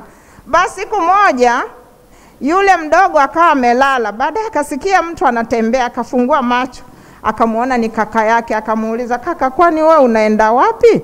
Akasema, ninaenda, wewe lala tu, nitarudi tu sasa hivi. Utarudi tu sasa hivi? Twende wote. Akasema, wewe usinifuate, wewe lala tu, kesho mimi tutaenda wote, leo lala. Basi yule mdogo akangangania, na mimi twende wote. Yule mkubwa akasema, haya basi inuka twende. Lakini ujue mama na baba wameenda wapi? Kule kwenye kazi. Wamebaki tu wenyewe hapa ndani. Wakafunga nyumba yao, wakaanza kwenda. Walikuwa na kibaskeli fulani kibovu. Yule kaka akaanza kukiendesha, akampakia mdogo wake kwenye mgamba. Wanaenda wapi? Stesheni. Walipofika ulikuwa usiku, kumbukeni ni usiku, na wale wazazi wanafanya kazi haraka, wawahi upesi ili mchana wabaki na watoto wao. Walipofika kule stesheni, yule mkubwa akaanza kuingia kwenye mabehewa, anafagia hilo behewa lilikuwa treni imesimama, akafagia. Sasa yule mdogo alikuwa na usingizi, maana aliamka tu usingizini. Baadaye yule mdogo akasema hivi, ngoja niwe naangalia na huku kuna nini huku. Basi yule mdogo akaanza kutembea, anaangalia kwenye mabehewa, anaangalia kwenye mabehewa. Mwenzie anaendelea kufanya nini? Kufagia. Akatembea, kumbe ameenda mbali kidogo. Baadaye akaona behewa limekaa hapo, akasema hebu niingie humu ndani, lina ngazi kama hapa. Akaingia ndani. Alipoingia hapo akalala usingizi ndani ya behewa, akalala usingizi, maana alichoka sana. Kaka yake anaendelea kufanya nini kule? Kufagia. Kabla hajaweza kuamka alishangaa, naona mtikisiko tiki tiki tiki tiki. Akasema nini? Aliposhtuka, treni kumbe linaondoka. Chiki chiki chiki. Akaangalia, sasa nifanyeje? Chiki. hajaangalia vizuri, chiki chiki chiki chiki chiki chiki, treni likakazana, chiki chiki chiki chiki chiki, chiki chiki chiki, linaenda na yule mtoto anaenda. Akaanza kulia, mama wangu mimi, mama wangu, jamani mnishushe. Nani anamshusha? Treni likaenda mbali kabisa watoto, likamchukua mbali. Ungekuwa wewe ungefanyaje? Likaenda tu hivi naongea, linaenda tu. Likaenda, likakata milima, linaenda, likakata mabonde, linaenda. Mwisho likafika kwenye mji mkubwa. Hiyo ni kesho yake. Akashuka, akaanza kutembea. Anatoa macho. Sasa huku wapi? Mama wangu mimi, mama wangu. Mama wangu, baba wangu. Baadaye akaona mti, akasema acha nikae hapa kwenye mti. Akaenda, akakaa hapa kwenye mti. Akasema mama wangu uko wapi? Mimi nitarudije nyumbani? Alipokaa hapo baadaye akasema nikilia sana hata inisaidii, ngoja tu ninyamaze. Uliwahi wewe kulia mpaka mwisho akasema sasa nimenyamaza? Basi watoto niwaambie, alipokaa hapo njaa inauma, atakula nini sasa? Akanyanyuka, akaanza kutembea, akatembea. Akafika mahali, akakaa chini, nguvu hazimo, akasema nitafanya nini sasa? Baadaye alipoangalia kumbe ni karibu na hoteli. Karibu na nini? Akawa amekaa pale, alipotupa macho hivi, akaona mtu amepakuliwa chakula kizuri, mboga, ubwabwa, kila kitu kwenye sahani. Akatazama, akasema jamani, yule mtu anataka kula chakula kizuri. Yule mtu alipoanza kula, aliposhika hivi anaanza kula, yule mtoto na yeye akachukua mkono wake akapeleka. Lakini hamna chakula, akachukua. Alipoweka mdomoni na yeye akachukua akaweka mdomoni. Yule mtu anachukua na yeye anachukua anaweka mdomoni. Baadaye yule mtu alivyoangaza, anaona mtoto anachukua, anakula. Akasema yule mtoto anafanya nini? Akasimama, akamuita, hey, njoo. Akaja akamwambia njoo ule kichakula. Akala. Alifurahi. Akasema asante. Akamuuliza unaitwa nani? Mimi naitwa Saru. Nani? Saru. Mama yako anaitwa nani? Anaitwa mama wangu. Na baba wangu anakaa wapi? Kule nyumbani. Anaitwa nani? Baba wangu. Hamjui baba yake. Nyinyi watoto mjue sana Mungu, lakini pia umjue sana nani? Baba yako na mama. Usiseme tu mama wangu, lazima ujue jina la mama yako, baba yako au mlezi wako anakaa wapi, lazima ujue.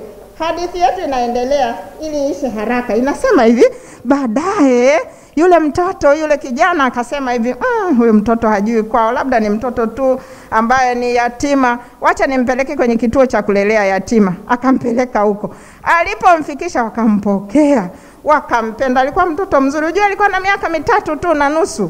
Hajui mama yake eti jamani. Hivi wewe unamjua mama yako ni nani? Leo na watuma, nenda nyumbani. Kama umjui mama yako muulize, eti mama, jina lako nani? Akwambie jina lake. Basi akakaa huko kwenye nyumba ya watoto yatima. Siku moja akaja mtu, kumbe ni tajiri. Akaja akasema nataka kuchukua mtoto nimlee. Wakamchukua huyu Saru, wakaenda naye. Kumbe ni matajiri. Wakamlea, akasoma shule nzuri, akasoma akafika kiwango cha juu. Miaka 25 watoto, hajamuona mama yake wala baba yake. Baadaye akasema lazima nimtafute mama yangu. Hivi mama wangu na baba wangu siwezi kujua wako wapi, maana kwao hapajui. Siku moja akaamua kwenda kuwatafuta. Aliwatafuta, mwisho akafika kwao. Akastukia mama mmoja mzee kikongwe anakuja. Alipomuona akasema Saru, akamkumbatia. Wow, Saru. Mama yake akasema kwamba nilipoteza watoto wawili. Kaka yako alipotea siku ile. Nilisikia kwamba alikuwa ameenda na mdogo wake.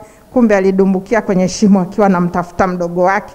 Akazama kwenye maji, akafia huko. Lakini mwisho akampata Saru, na mwisho Saru alikuwa ana cheo kikubwa, akamtunza mama yake, na sasa mama yake anaishi maisha mazuri uzeeni.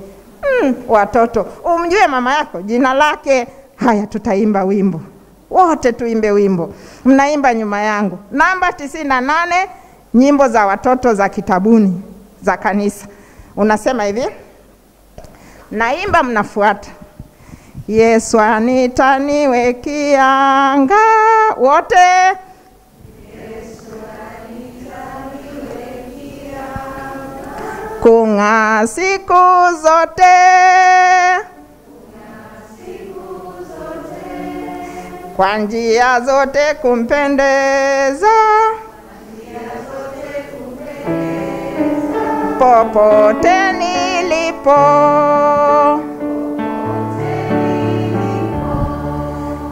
kianga kianga anitaniwekianga, anitaniwekia, kianga kianga ni kianga kwake.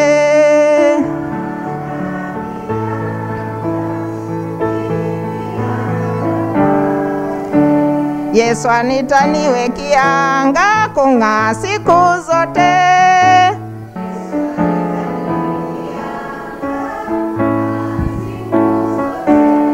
kwa njia zote kumpendeza, popote nilipo,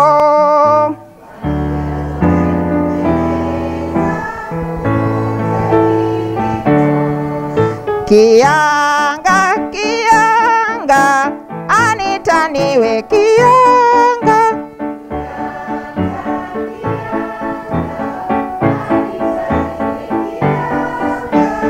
kianga kianga anitaniwekianga,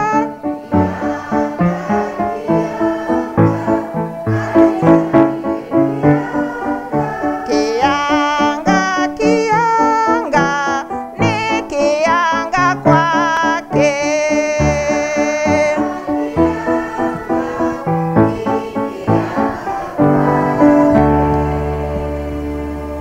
Uwe kianga kwa Yesu.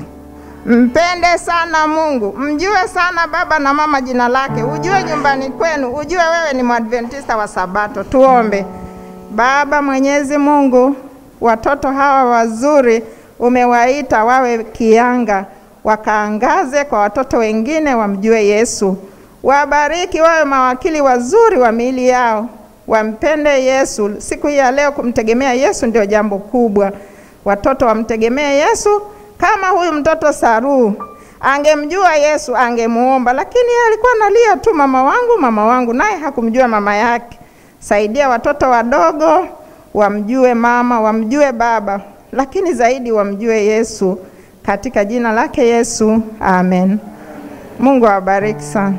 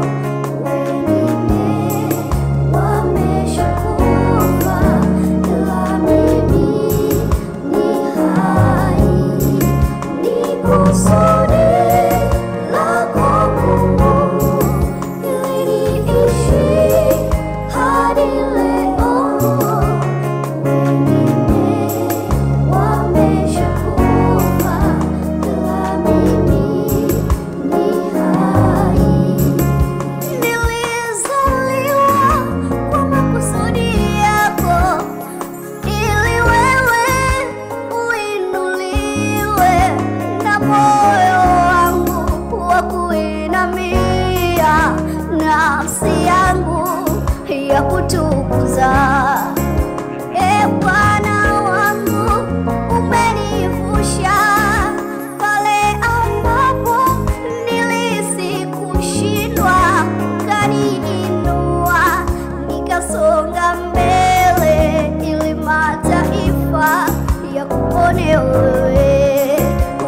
Bwana ni mkuu, nakusifu jemedari wa majeshi. Wewe Bwana ni mkuu, nakusifu jemedari wa majeshi. Ulikonitoa mbali nitakusifu jemedari wa majeshi. Ulikonitoa mbali nitakusifu jemedari wa majeshi.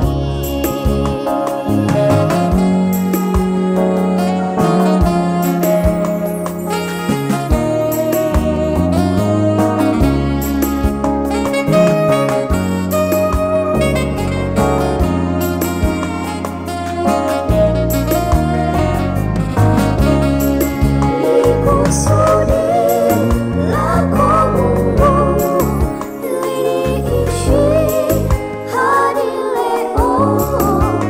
Wengine wameshakufa ila mimi ni hai. Ni kusudi lako Mungu liniishi hadi leo.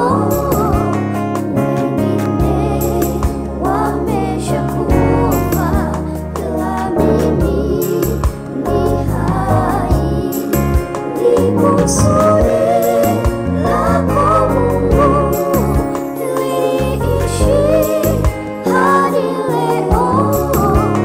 Wengine wameshakufa ila mimi ni hai. Ni kusudi lako Mungu liniishi hadi leo.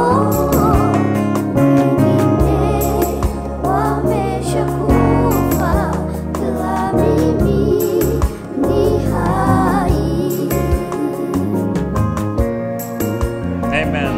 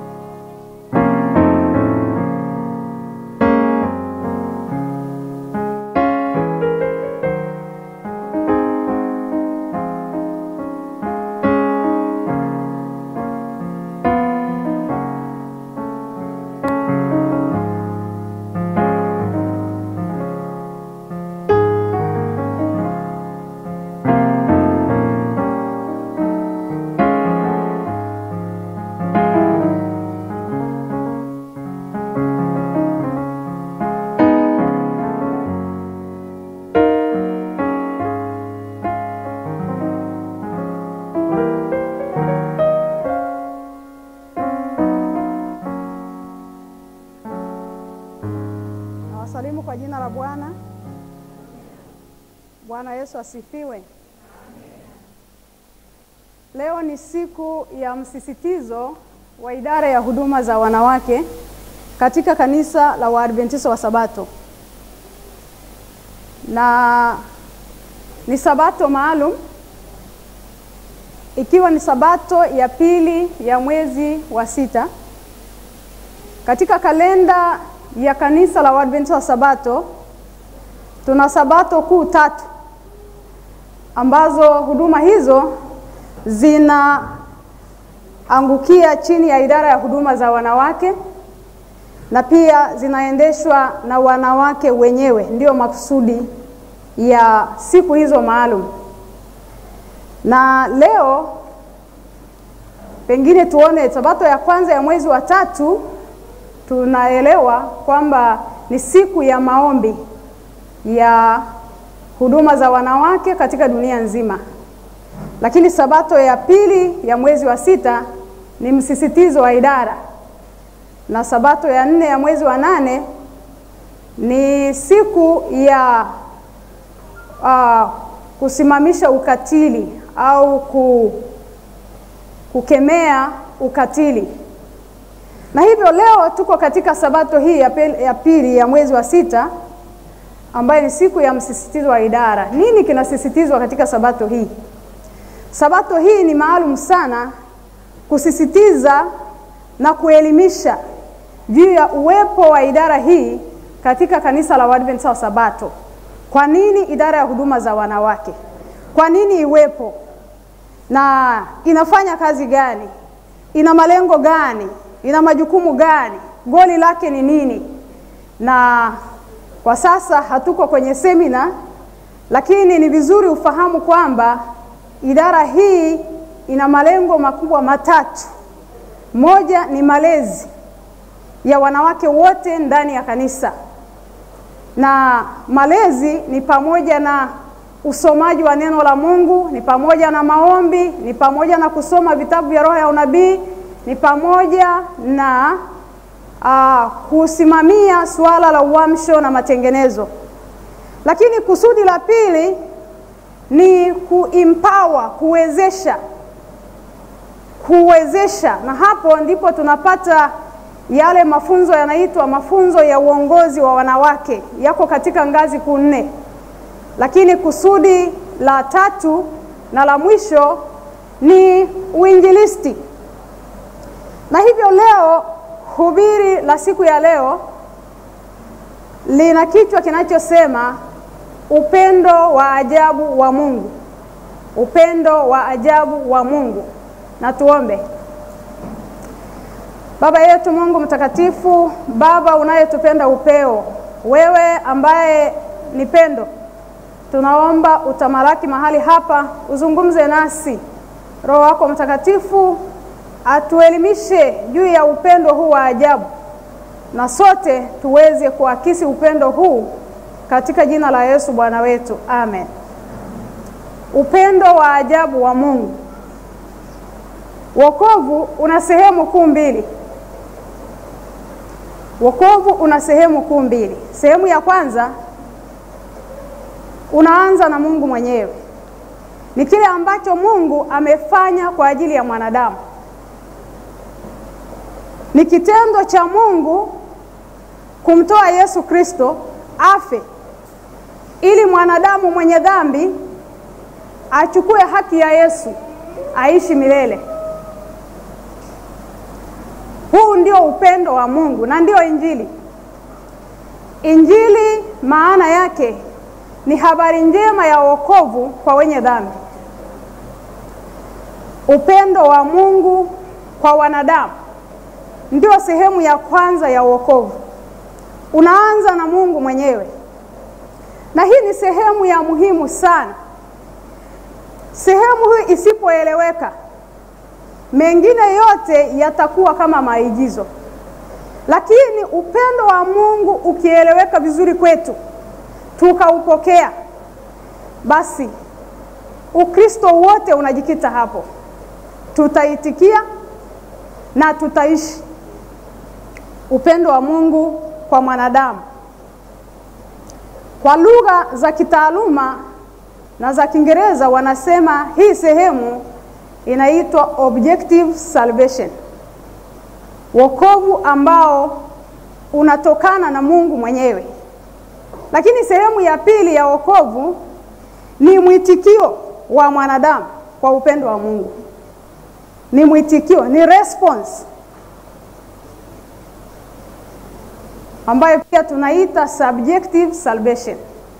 Hizi sehemu mbili ndiyo imebeba dhana yote ya wokovu.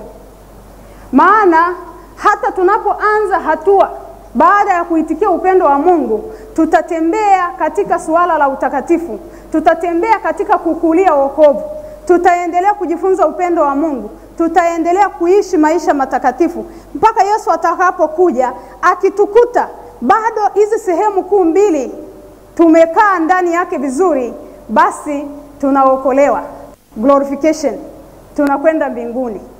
Upendo wa Mungu wa mwanadamu ni sehemu ya muhimu sana. Upendo huu unaitwa agape, upendo wa Mungu kwa mwanadamu. Nasisitiza ile sehemu ya kwanza. Agape ni upendo usio na masharti. Ni upendo ambao Mungu anatoa kwa mtu asiyestahili. Biblia inasema alitupenda tulipokuwa tungali wenye dhambi. Kwa hiyo hakukuwa na kitu chochote kizuri kilichomvutia Mungu kwa upande wetu, isipokuwa kwa mpango wake wa ajabu, upendo ambao ndio unamwelezea Mungu. Mungu ni pendo, ulimfanya akamtoa mwanawe Yesu Kristo. Katika sehemu hii mwanadamu hahusiki na chochote. Upendo huu, kama nilivyosema, ukipokelewa vizuri, basi Ukristo unakuwa halisia. Mtume Paulo akasema katika fungu kuu ambalo limesoma siku ya leo, Wakorinto wa pili sura ya 5 mstari wa 14, sehemu ile ya kwanza, Paulo anasema, kwa maana upendo wa Kristo watubidisha. Hili neno la tubidisha Paulo amechagua kwa umakini mkubwa sana. Ni neno linaloonekana mara 12 tu katika Agano Jipya, likiwa na maana kama kusongwa. Upendo wa Kristo unanisonga. Lina maana pia kuzingirwa. Upendo wa Kristo umenizingira. Yaani nikigeuka huku ni upendo wa Kristo, nikigeuka huku ni upendo wa Kristo. Siwezi kufanya vinginevyo. Lakini pia inabeba maana ya kutekwa, kukamatwa na kutekwa, kutokuwa na uwezo wa kufanya tofauti. Ndio maana ya neno hili watubidisha. Asili ya neno ina maana zote hizo. Lakini pia ina maana ya kutokuwa na uwezo wa kuzuia, kuziba pande zote. Limetumika pale ambapo wale waliokuwa wanamtesa Stefano waliziba masikio yao wasisikie chochote, waendelee kumpiga Stefano mawe. Wanaziba pande zote. Tukileta katika hii sehemu ya upendo wa Kristo watubidisha, maana yake upendo wa Kristo unatuziba kila upande kiasi kwamba hatuwezi kufanya vinginevyo kinyume nayo. Ukitaka kufanya uzinzi, upendo wa Kristo unakubidisha, hapana, Mungu hapende. Ukitaka kuiba, upendo wa Kristo unakuzuia, hapana, upendo wa Kristo unatubidisha. Lakini pia maana kubwa ambayo Paulo ametumia katika waraka huu wa pili wa Korinto 5 mstari wa 14, anamaanisha upendo wa Kristo unanitawala, unatutawala, unatudhibiti. Upendo unatusukuma, unatubidisha. Upendo huu wa Kristo, upendo huu wa ajabu, ndio uliomfanya Sauli akabadilika akawa Paulo. Piga hiyo picha.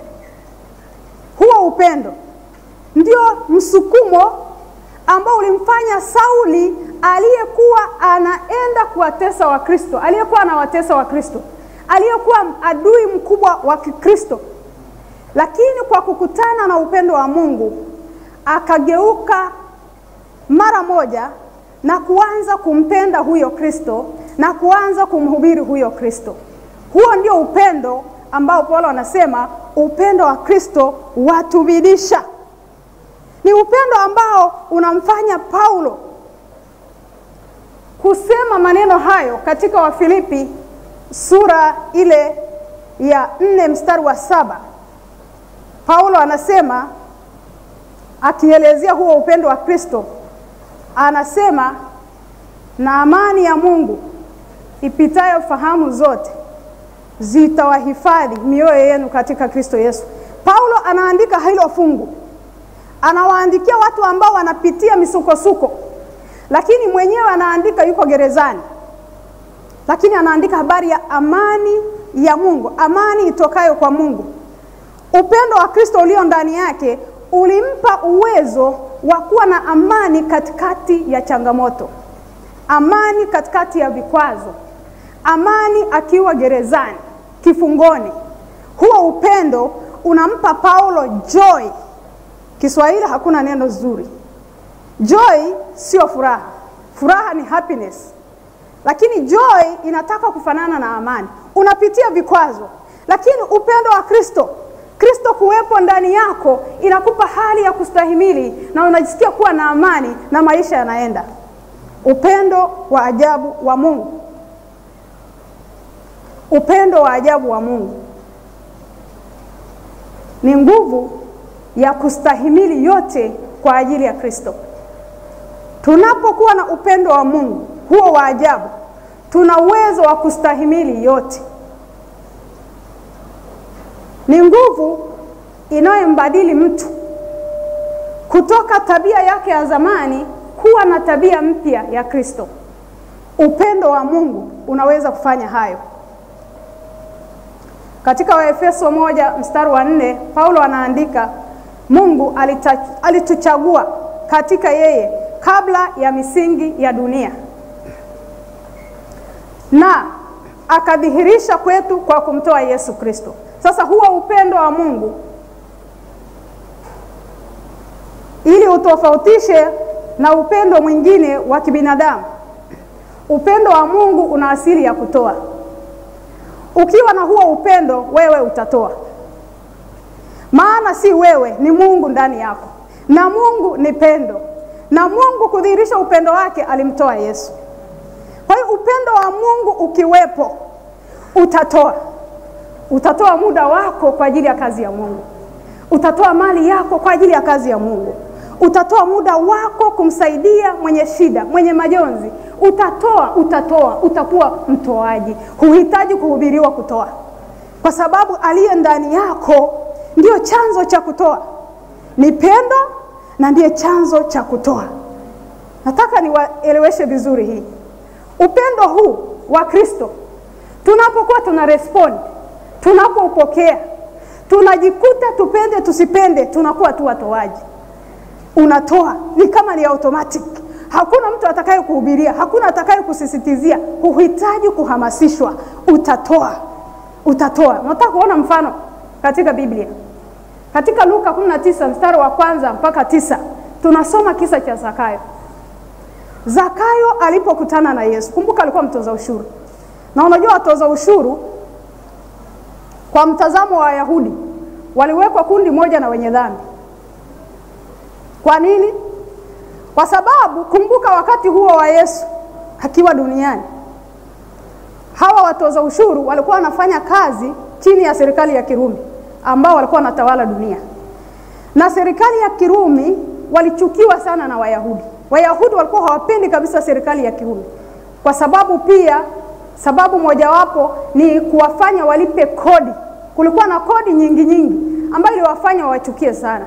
Lakini kwa nini wanawachukia na watoza ushuru? Kwa sababu watoza ushuru walikuwa wanasaidia serikali ya Kirumi, walikuwa wanafanya kazi serikalini, na wanakuja kwa Wayahudi wanakuja kutoza kodi. Na hivyo walichukiwa na walikuwa wanaweka kundi moja na wenye dhambi. Lakini huyo Zakayo alipokutana na Yesu, kilichotokea ni nini? Kuna mahali Yesu alimwambia toa mali yako? Hakuna.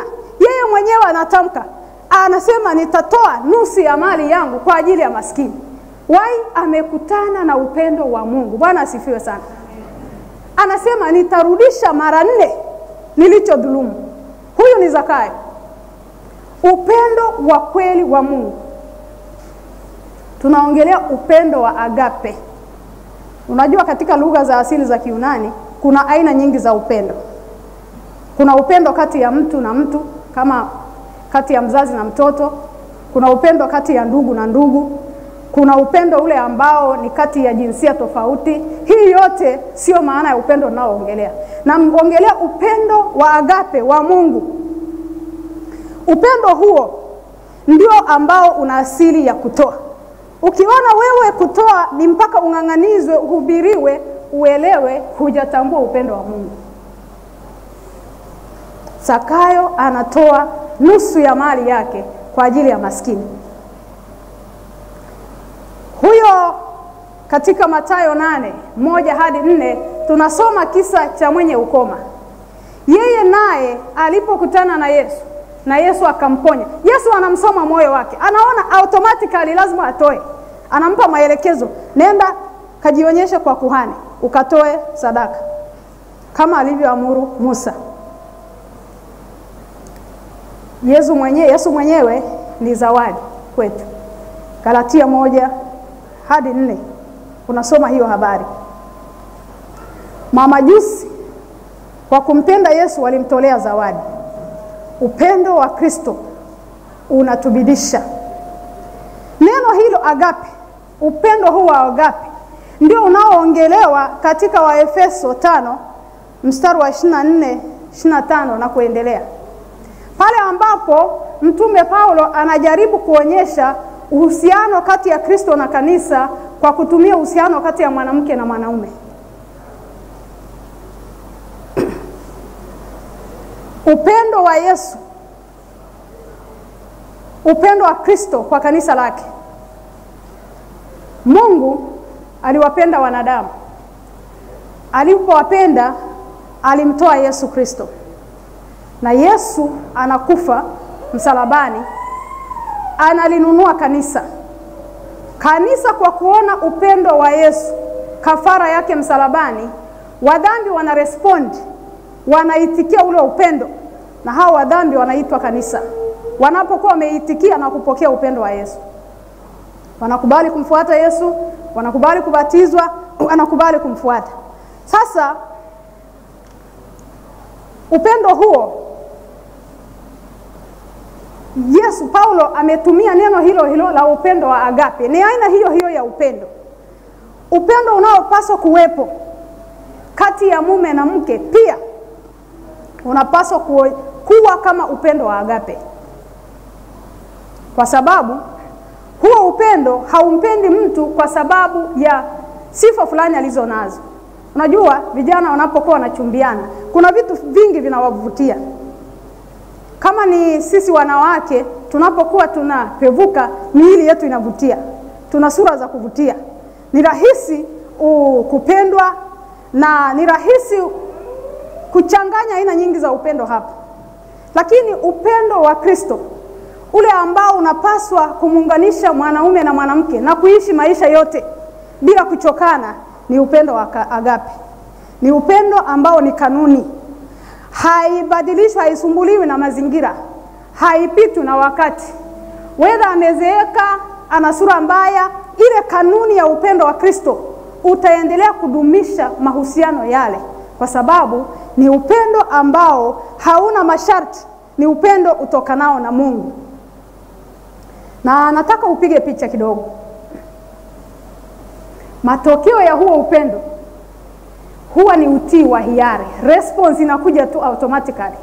Upendo huu unapokuwepo, kuitikia hakuhitaji nguvu nyingi. Piga picha ya mke na mume. Na kwa sababu ya kadri tunavyoendelea, kwa sababu ya dhambi, kwa sababu ya mara nyingi kujitenganisha na Mungu, ni rahisi labda uelewe huo upendo ninaoongelea pale ambapo hao watu bado ni wameoana hivi karibuni. Nilitamani iwe projected, lakini naona upendo wa mke na mume. Najaribu kuelezea vile ambavyo upendo wa Mungu unaambatana na utii wa hiari. Unaambatana na kitu ambacho kinatokea ndani kwa hiari, unafanya na wewe kwa kupenda, kwa kufurahia. Piga picha ya mwanaume ambaye amesafiri. Pengine na watu wameoana hivi karibuni. Maana inawezekana kuna wengine wako kwenye ndoa hawajui hata maana ya upendo. Sasa nitumie mfano wa watu ambao wameoana hivi karibuni. Watu wanapooana mara ya kwanza, ule upendo unakuwa dhahiri. Kwa hiyo huyu mume amesafiri, na mke anajua mume wake anakuja siku fulani. Na wanawake walioko hapa watakubaliana nani kwamba unapokuwa unamsubiri mume wako, unajua leo anatua labda airport au anakuja na basi fulani, labda anatokea Mbeya anakuja Dar es Salaam. Nataka upige picha ni maandalizi gani unafanya. Kuna jirani yeyote anayepaswa kukuambia mpikie mume wako chakula hiki, huwa anakipenda zaidi? Nani anakukumbusha? Kwa sababu ya upendo wa mume wako. Yesu analipenda kanisa na kanisa linaitikia kwa kumpenda Yesu na kumtii, si ndio? Mume anapotoa ule upendo ambao Yesu anamaanisha, Paulo anamaanisha, ule upendo halisi unapoonekana, matokeo kwa mwanamke ni response na inakuja automatic. Hutahitaji kutumia nguvu nyingi. Hakuna mtu atakayekuja kukumbusha kwamba mume wako anapendelea chakula fulani, muandalie. Wewe mwenyewe utaandaa. kwa sababu kuna upendo unakusukuma, unajua mpenzi wako anakuja. Mazingira yatakuwa safi zaidi. Hata kama jana na juzi mlikula kawaida, lakini siku mume wako anakuja, utaandaa chakula kitakuwa tofauti. Unakwenda kumpokea, vazi lako litakuwa tofauti. Utavaa vazi ambalo una uhakika linampendeza. Na nadhani hapa mara nyingi sana tunatumia nguvu nyingi, hata wachungaji, kuhangaika sana na suala la mavazi. Jamani, na nguo fupi. Shida hatuja wakita watu katika upendo wa Mungu. Hatujamjua Mungu. Yaani ukimjua Mungu, hakuna atakaye kukumbusha kwamba hili vazi linampendeza Yesu au halimpendezi. Utafanya automatically. Itakuja kwa sababu Yesu ni mume wetu. Yesu ni bwana harusi, si ndio? Alikwenda kutuandalia makao, alisafiri. Atakuja. Na tunamsubiri. Tunamsubiri tukiwa katika hali gani? Ni maandalizi gani tunafanya tunapokuwa tunamsubiri? Yesu sasa anatuona, yeye ni Mungu. Wakati wote anatuona. Je, piga picha kwa huyo mume wako aliyesafiri. Tuashumu ni yeye naye ana uwezo wa kukuona akiwa huko. Pengine atarudi mwezi ujao. Lakini weka picha akilini kwamba mume wangu asubuhi, mchana, jioni ananiona. Utavaaje? Utavaa mavazi ambayo una uhakika anafurahia. Pengine kuna vazi ambalo ukivaa mume wako anasema hilo vazi hapana, halikupendezi. Siamini kama utakuwa unavaa, kama unampenda kweli, kama unamtii. Kwa sababu anakupenda. Kwa sababu anakupenda, utafanya kile ambacho kinamfurahisha. Kinampa furaha. Utafanya kumpendezesha. Sisi wote, wanaume kwa wanawake, hapa sasa tunatoka ngoma draw. Wote tumeolewa na Yesu Kristo. Yesu Kristo ni mume wetu. Anatutazama asubuhi, mchana, jioni. Anatuangalia popote tulipo, hata tukiwa gizani. Swali la msingi la kujiuliza, Yesu anaponitazama, anafurahishwa na nilivyovaa? Anafurahishwa na ninachokula? Anafurahishwa na ninachokunywa? Anafurahishwa na mahusiano yangu kati ya mimi na fulani? Maana kama akilini mwetu tunajua yuko mtu tunayempenda sana, anayetupenda sana, na sisi tunarespondi kwa kumtii, tutafanya yampendezaye. Hayo yatakuja automatically. Upendo wa ajabu wa Mungu. Upendo wa ajabu wa Mungu. Na hivyo mwanamke anapokwenda kumpokea mume wake, atakuwa anajiandaa. Kuna vitu anafanya mwenyewe, hata kumbushwa na mtu yoyote. Atafanya mwenyewe kwa sababu anajua mume wake anampenda sana, na yeye anaitikia kwa kutii. Sasa ni vice versa. Kama kinyume cha upendo ni nini? Ukitoa chuki, response itakuwa ni chuki. Matokeo ni chuki. Lakini ukitoa upendo, matokeo ni upendo na utii. Na ndio maana katika mfano wa Yesu na kanisa, ni Mungu alitupenda kwanza. Hivi katika mahusiano yetu wanadamu, mwanamke kwa mwanamume, ni nani anaanza kumpenda mwingine kwanza? Siku hizi ni challenging kuanza hiyo swali, kujibu. Inaweza kuwa changamoto. Siku hizi inawezekana wanawake wanaanza. Lakini tukirudi kwenye kanuni ya Biblia, kwa mfano huo wa Yesu na kanisa, Yesu Mungu alitupenda wakati hatujampenda. Bwana asifiwe. Hiyo ndio kanuni. Alitupenda kabla hatujampenda. Na upendo wake ulitupa bidii. Ndio hiyo Paulo anasema upendo wa Kristo watubidisha. Yaani ule upendo. Na nafikiri ndio maana hata ndoa zinapoanza mambo ni mazuri, kwa sababu mwanaume ana ule upendo wa dhati, upendo. Lakini ule upendo unaanza kuchuja kadri umri unavyokwenda. Sijui kwa nini. Kwa sababu yawezekana si upendo unaotokana na Mungu.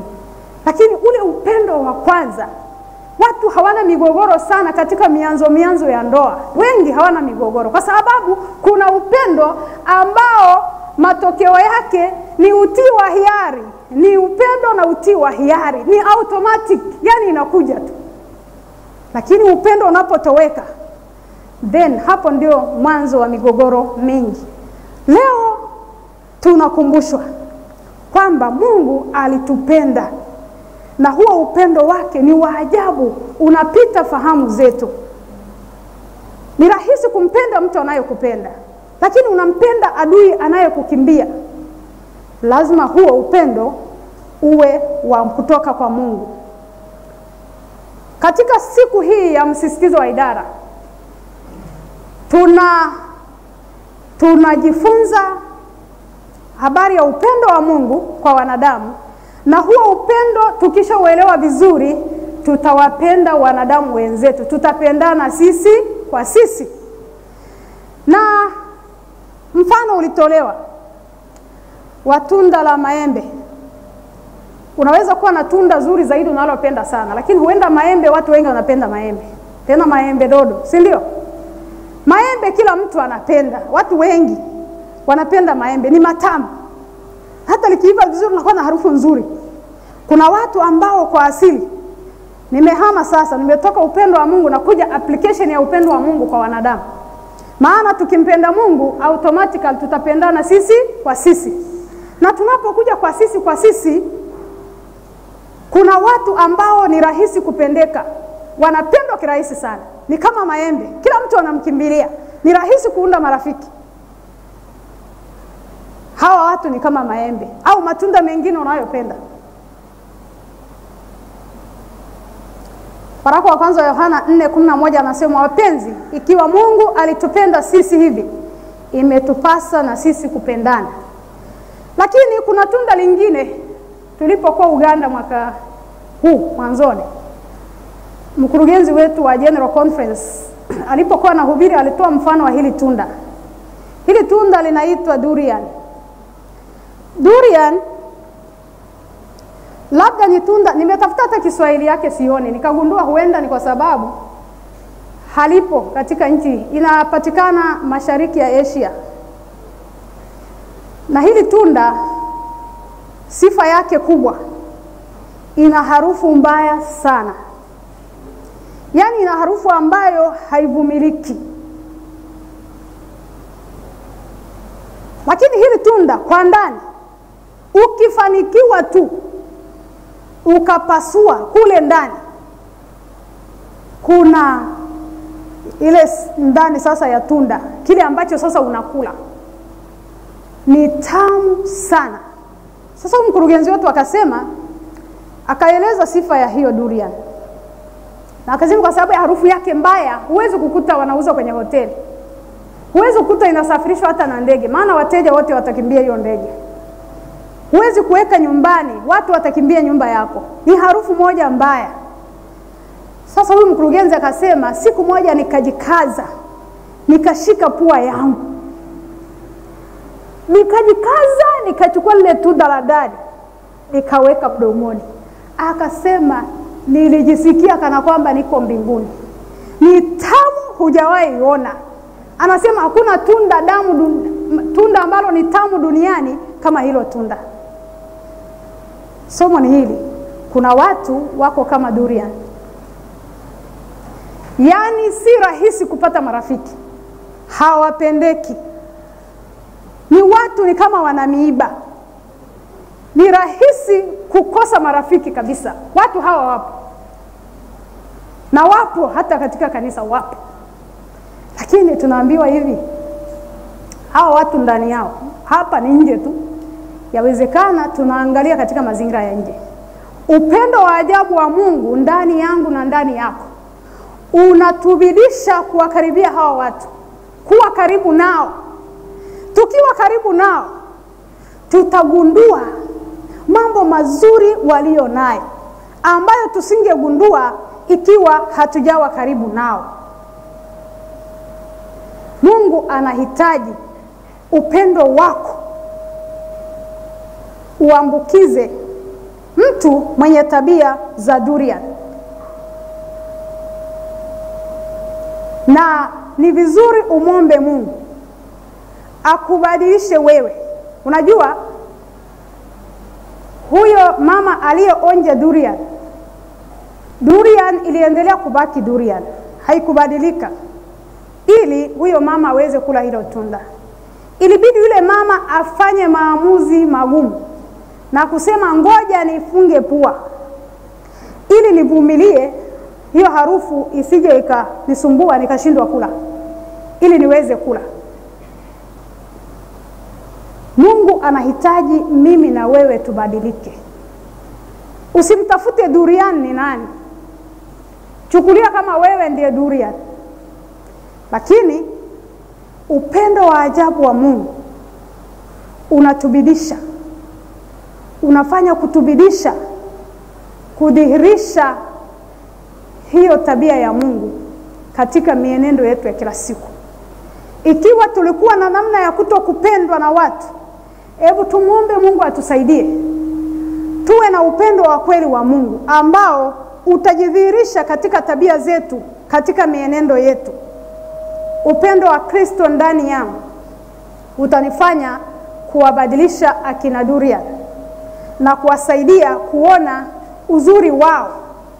Maana watu katika mazingira ya nje wanaweza kuonekana ndivyo sivyo, lakini huenda wana upendo wa Mungu ndani yao. Ni vizuri uelewe kwamba Mungu amemuumba mwanadamu kwa sura yake, na kila mwanadamu ana kipengele fulani cha sura ya Mungu. Bwana asifiwe sana.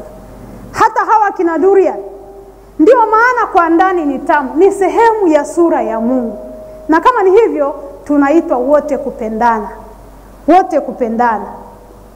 Upendo wa Mungu utatulazimisha, utatutawala, utatuhimiza kuwapenda hawa watu.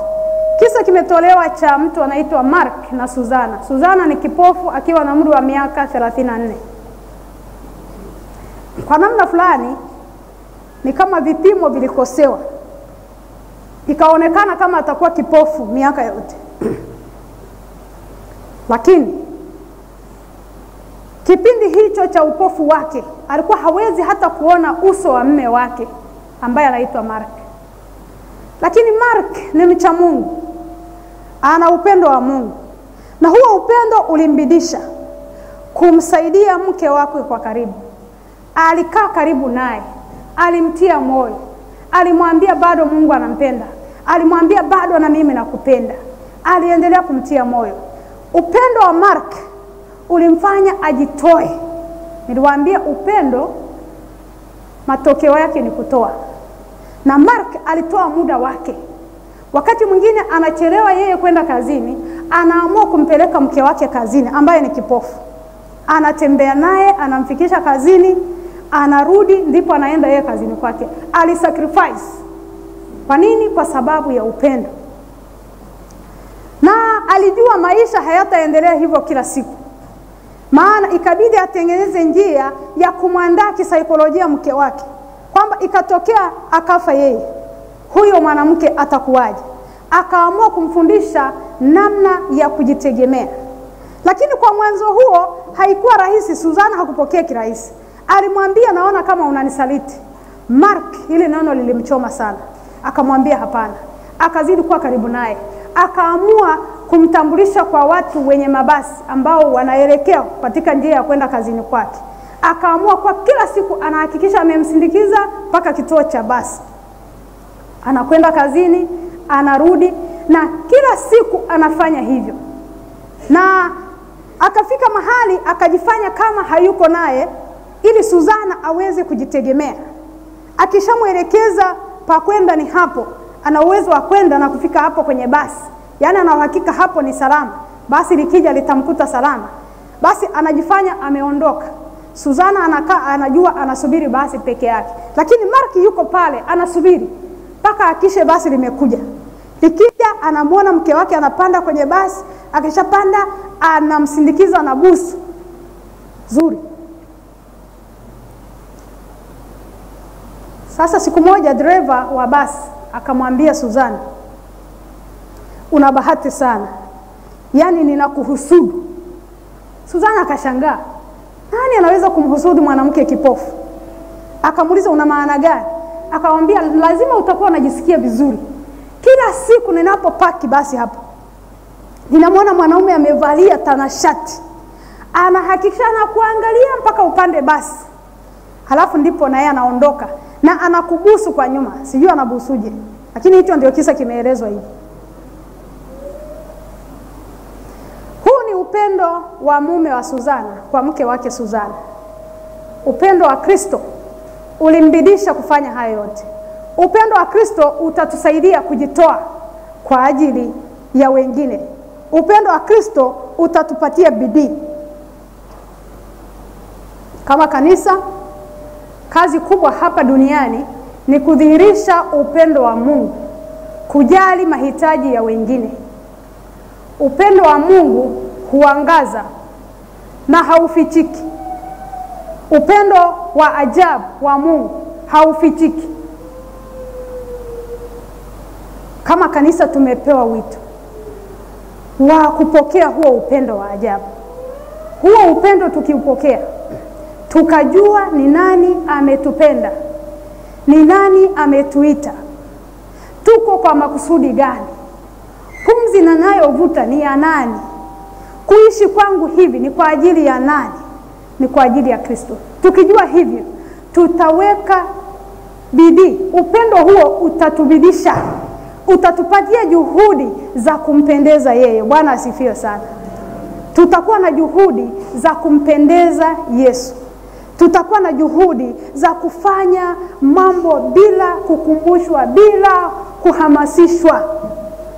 Upendo wa Kristo, Paulo anasema, unanibidisha. Paulo ukisoma maisha yake baada ya kuongoka, amepitia misukosuko mikubwa sana, lakini hata siku moja hajatetereka, hajaonyesha kupungua upendo wake kwa Mungu, hajaonyesha kurudi nyuma kwa namna yoyote ile. Akiwa gerezani anaandika barua ya kuatia watu moyo, furahini katika Bwana, be joyous, be joyful, sio be happy, kwa sababu mazingira ya nje yanaweza yasikupe namna yasikuhamasishe kufurahi.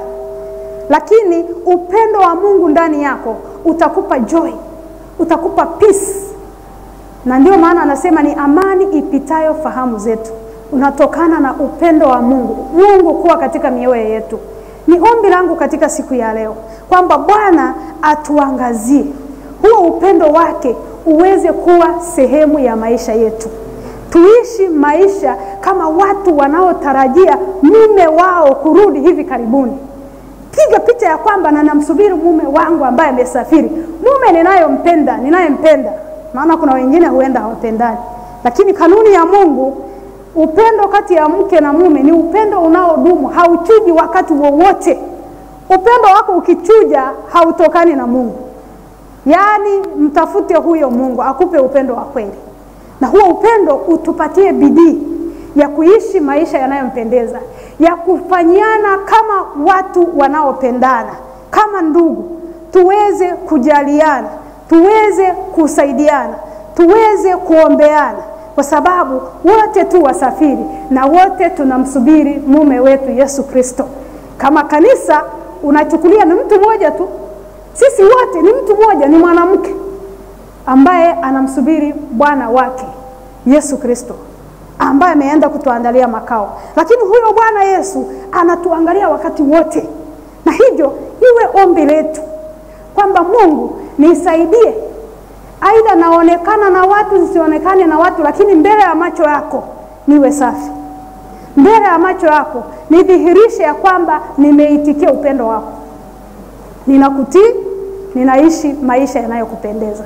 Na kuna watu, kama nilivyosema, siku ya msisitizo wa idara ni pamoja na wanawake kuhudumu katika makanisa yote. Ni mpango wa kanisa katika ulimwengu mzima. Lakini utashangaa kuna watu wengine wanachuki wenyewe kwa wenyewe. Unapomchukia ndugu yako ni wazi haumjui Mungu. Maana kumjua Mungu ni kupendana. Mungu ni pendo. Na watu wanaopendana wanajua hata namna ya kureact mwingine anapokosea.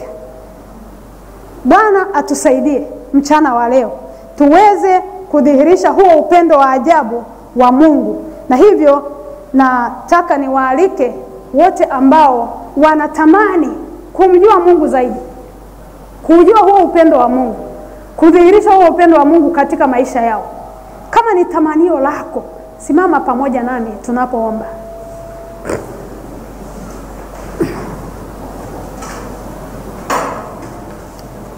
Tuombe. Mpendwa Baba yetu mwema, Baba wa milele, tunapenda kukushukuru sana kwa upendo wako wa ajabu. Tunajua ulitupenda wakati sisi tukiwa maadui zako, tukiwa tunakukimbia kama Adamu na Hawa walipokuwa wanakukimbia wanajificha katika bustani ya Edeni. Lakini kwa upendo wako wa ajabu, upendo usio na masharti, upendo usiovutiwa na kitu chochote, upendo huu uliuonyesha hata kwa kumfuata Adamu na Hawa na kuwauliza wako wapi, na ndipo ukaweka mpango mzima wa wokovu. Na huo upendo ulidhihirisha kwa kumtoa Yesu Kristo, mwana wako wa pekee asiye na dhambi, ili awe dhambi kwa ajili yetu, na sisi tulio wenye dhambi tupate uzima wa milele kwa yeye. Huu ni upendo wa ajabu. Tusaidie kuujua huo upendo, tusaidie kuupokea huo upendo, tusaidie kuishi huo upendo, katika jina la Yesu Bwana wetu, amen.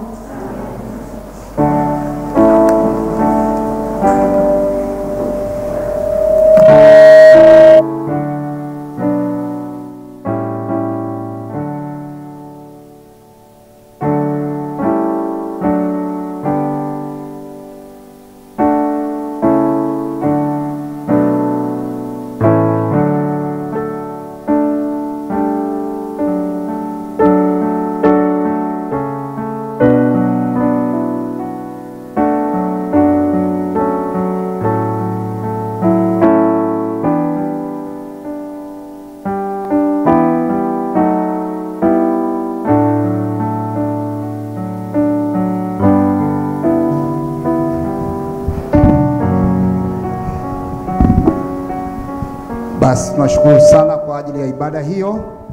Bwana apate kumbariki mchungaji Mariam. Na tunaingia katika kipindi cha maombi maalum. Kanisa la Waadventista wa Sabato duniani lina maombi ya siku 100. Na siku ya leo Jumamosi ni siku ya 79, Juni 13. Na somo letu linasema uponyaji wa kiroho. Na ametumia fungu la Yeremia sura ya 17 mstari 14, anasema uniponye e Bwana nami niponyeke, uniokoe nami nitaokoka, kwa maana wewe ndiwe uliye sifa zangu. Kitabu cha huduma ya uponyaji ama Ministry of Healing ukurasa wa 77 anasema yule aliyepooza ja Kristo alipata uponyaji wa vyote, roho na mwili. Alihitaji afya ya roho kabla hajafurahia uponyaji wa mwili. Kabla ya kuponywa kwa maradhi ya kimwili, Kristo ni lazima alete unafuu katika moyo na kuitakasa roho kutokana na dhambi. Somo hili halitakiwi kupuuzwa. Wapo maelfu leo wanaoteseka kwa magonjwa ya kimwili, ambao kama yule mwenye ukoma wanatamani kusikia ujumbe huu: dhambi zako zimesamehewa. Mzigo wa dhambi pamoja na machafuko yake na tamaa yake isiyoridhishwa ni msingi wa maradhi yake. Hawawezi kupata nafuu hadi watakapokuja kwa mponyaji wa roho. Amani ambayo ni yeye pekee awezaye kuitoa itarejesha nguvu za akili na afya katika mwili. Hebu kila mmoja wetu tunapoingia katika huduma ya maombi tafakari mambo yafuatayo. Mara nyingi tunamuomba Mungu atuponye homa za kimwili, tukishindwa kutambua kuwa hitaji letu kuu ni uponyaji wa kiroho kwanza.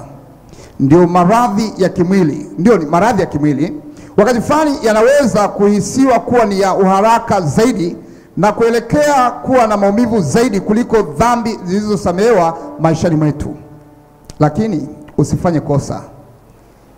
Hakuna jambo lililo muhimu kuliko dhambi zetu kuondolewa kutoka ndani yetu. Kwa kuwa itamfaidia mtu nini kupata ulimwengu wote pamoja na afya ya kimwili, lakini akapata hasara ya nafsi yake? Itamfaidia nini? Ni jambo gani jepesi kwako kumwomba Mungu uponyaji wa kimwili au takaso kamili wa dhambi zako na nguvu ya kushinda dhambi hizo, hasa dhambi zile usipendazo. Je, upo tayari kuvumilia uponyaji wa kimwili kwa kadri unavyodumu kuwa safi kiroho? Kwa nini usimwombe Mungu sasa hivi akuonyeshe hitaji lako la uponyaji wa kiroho leo?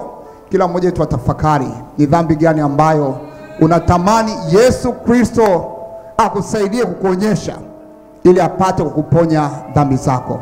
Wengi tunaweza kulilia, kuumia na kuteseka kwa ajili ya magonjwa na maradhi ya kila namna, lakini tumesahau kuumia na kuteseka kwa ajili ya dhambi zinazotusonga na kutuzinga katika maisha yetu. Ushuhuda katika siku za 100 za maombi, yale ambayo watu wa Mungu wamekwisha tendewa. Anasema Mungu ameleta njia kwa baadhi ya hospitali za Kiadventista kupokea vifaa vilivyohitajika sana vya kujikinga ili kuwatibu wagonjwa wa COVID-19 au ugonjwa wa coronavirus. Mikutano ya injili ya AWR kwa njia ya mtandao tayari imekwisha vuta mamia na maelfu ya wafuatiliaji wanaofuatilia mahubiri haya. Kwa hiyo siku ya leo tunaingia katika huduma maalum ya maombi kuombea mambo yafuatayo. Jambo la kwanza, tuombea uponyaji wa kiroho kutoka katika dhambi na ubinafsi na hali ya kiburi tulicho nacho. Jambo la pili, tumwombee mwanamke mmoja jina alikutajwa ambaye anasumbuliwa mapepo kwa zaidi ya miaka 15. Jambo la tatu, ombea kituo kipya cha Kiadventista cha uponyaji wa uraibu kule Orlando, Florida, Marekani, kinachosaidia mapambano dhidi ya kusambaa kwa dawa za kulevya itwa opioid. Ombea mamilioni wanaotamani kuachana na uraibu. Na mwisho, tuombee usiku wa mwisho wa mikutano ya injilisti ya AWR kwa njia ya mtandao, na wengi wamejisalimisha kikamilifu kwa Yesu na kwa ukweli mpya waliopata. Tutaomba kwa wale wanaoweza, tutapiga magoti, tutaomba. Dada yangu ataanza na ndugu yangu atamalizia, na hatimaye mwisho nitafunga kwa ombi la mwisho. Tupige magoti tupate kuomba.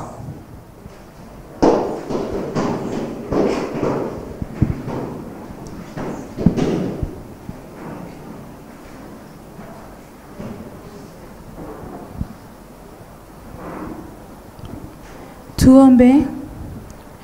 Tunakushukuru Baba kwa kuwa umekuwa pamoja nasi, umekuwa kiongozi wetu mkuu katika maisha yetu mpaka umetuleta tena masaa haya. Tunasema asante Baba. Sana katu Baba, tunakuja mbele zako tukikuomba msamaha wa dhambi zetu.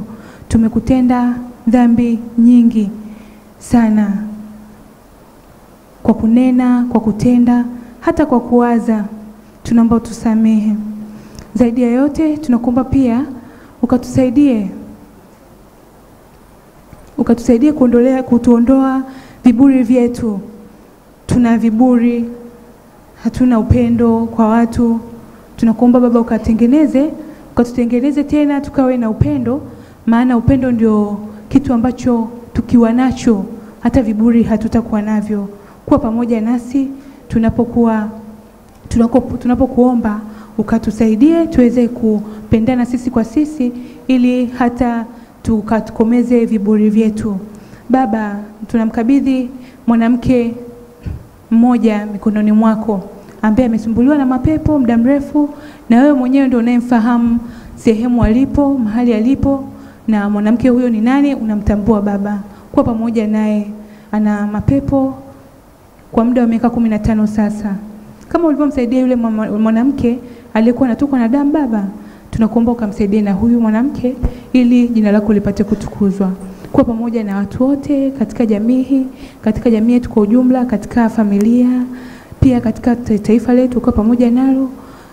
Zaidi ya yote nikikushukuru kwa yote ambayo tunaomba kwa jina lako Baba tunaomba. Amina.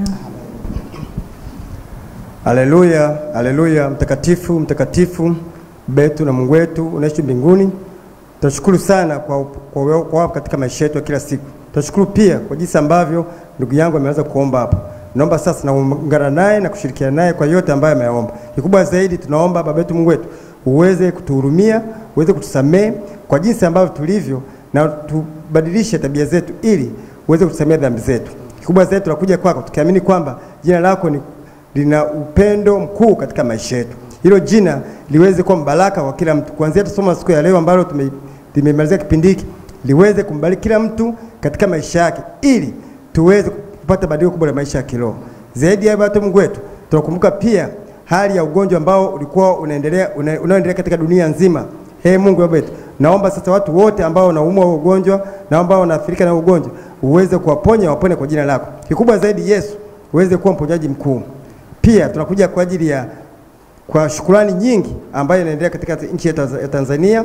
Watu wengi sana wanaendelea kufanya kazi zao kwa bidii. Watu wengi sana wanaendelea kuabudu wewe, na hata wengi wamekuja makanisani kwa kushukuru wewe. Naomba hiyo ibada ya shukrani iendelee kwa kila mtu. Pia tunakumbuka uongozi wa nchi ya Tanzania, uweze kuwabariki viongozi wetu kuanzia rais wa nchi ya Tanzania, baraza la mawaziri hadi viongozi wa chini wote. Wabariki kwa jinsi ambavyo wanafanya. Kikubwa zaidi, naomba malaika itawale katika nchi ili kusudi neno lako liweze kupata nafasi ya kuhubiriwa kwa kila mtu na kila sehemu ili jina lako liweze kutukuzwa. Sasa wetu Mungu wetu, tunakumbuka pia kwa ajili ya kituo kikuu kituo kimoja ambacho kiko Florida, Marekani. Hicho ni kituo kwa ajili ya kuwasaidia, kuwafundisha, kuwaelekeza ni kuwaweka huru watu waliobanwa, waliokuwa watumwa katika madawa kulevya, katika hali ya uraibu. Baba Mungu wetu, naomba hicho kituo sasa kiweze kuwa mbaraka kwa watu wote duniani. Kiweze kuwa mbaraka kwa watu ambao wanafuatilizia. Lakini pia naomba Baba Mungu wetu uweze kuharibu, uweze kuhakikisha kwamba watu wote ambao wanatengeneza madawa ya kulevya kwenye viwanda, wauzaji mmoja na watu wengine ambao wanafanya mpango huo, hata wanaowaza kufanya hivyo vitu, naomba Baba Mungu wetu uweze kuhakikisha kwamba wanapata badiliko kubwa la maisha ya kiroho na kuangalia wewe Yesu, kusudi waweze kuwa watu watiifu na waweze kufuata sheria zako, waweze kufuata amri zako, na hatimaye siku moja waweze kuwa ni tunu katika uwepo wako wa mbinguni. Zaidi ya Mungu wetu, tunakumbuka pia kuna effort inayoendelea kutoka Marekani kwa ajili ya IWL, mafundisho kwa njia ya Kiislamu. Naomba sasa watu wengi ambao wanafuatilia mafundisho, watu wengi wanafuatilizia Baba Mungu wetu, naomba waweze kupata badiliko kubwa la maisha ya kiroho, waweze kubadilisha mfumo wa maisha, wakuangalia wewe, hiyo neema yako iweze kubadilisha moja moja. Lakini pia hata sisi ambao tumekutafuta wewe Yesu, tumekujua, tuweze kubadilika. Kikubwa zaidi, tunaomba amani yako iweze kutawala katika hii dunia, na watu wengi ambao hawajakujua wewe Mungu wetu, haya mafundisho yaweze kuwa baraka katika maisha yao. Ikiwa baraka katika maisha yao, itawafanya wakujue, itawafanya juu kupenda wewe, kufanya kazi, hatimaye wataweza kuwafikia watu wengine ambao hawajakujua, na jina lako litatukuzwa duniani kote. Zaidi bado tutakuwa tunaendelea maombi ya siku 100 yaweze kuwa baraka katika watu wote wa dunia hii na watu wote ambao wanakufuatilia, ili jina lako liweze kutukuzwa kote. Tunajikabidhi tukamini kwamba utaendelea pamoja nasi, hata mchungaji hapo anaendelea. Mungu Baba yetu, naomba Roho wako Mtakatifu aweze kutamalaki. Tuomba na kuamini kupitia Kristo, amina. Baba yetu na Mungu wetu wa mbinguni, watoto wako tumenyenyekea chini ya mbawa zako katika wakati wa sasa. Tunahitaji mguso ndani yetu, tunahitaji uponyaji ndani yetu, tunahitaji utakaso wa dhambi na makosa yetu tulio nayo. Uturehemu Mungu wetu, usikie maombi yetu. Ninaomba Bwana wa mbinguni, kwa ajili ya utukufu wa jina lako, kila goti ambalo limepigwa na hata wale ambao wameketi, sikia maombi yetu. Kila mmoja unajua haja ya moyo wake. Tunahitaji kile ambacho Bwana utatenda kwa namna ya pekee, kwa mguso wa pekee. Ikiwa kuna dhambi iwa yote ambayo kila nyakati inatunyong'onyeza na kutufanya kuwa dhaifu, Bwana utuondolee dhambi hizi na makosa haya, ili hatimaye tupokee uponyaji wa roho na mwili. Huyu mama ambaye amesumbuliwa mapepo kwa miaka 15, kama ambavyo mtumishi wako ameomba, Bwana sikia kilio chetu kwa ajili yake. Umponye roho yake, ili hatimaye nguvu za adui zisimsonge tena. Nina hakika ya kwamba kwa maombi ya watoto wako duniani leo, mtoto wako sasa amefunguliwa kwa jina lako takatifu Yesu, na sasa ameachwa huru milele zote. Baba wa mbinguni, tunaponyamaza wakati wa mchana, hekima yako Kristo Yesu iwe na kila mmoja wetu. Utupatie nguvu ya kushinda, na zaidi ya kushinda, tupokee nguvu ya neema itendayo kazi ndani yetu. Kwa kuwa tumeomba ni kwa imani katika jina lako Yesu, amina.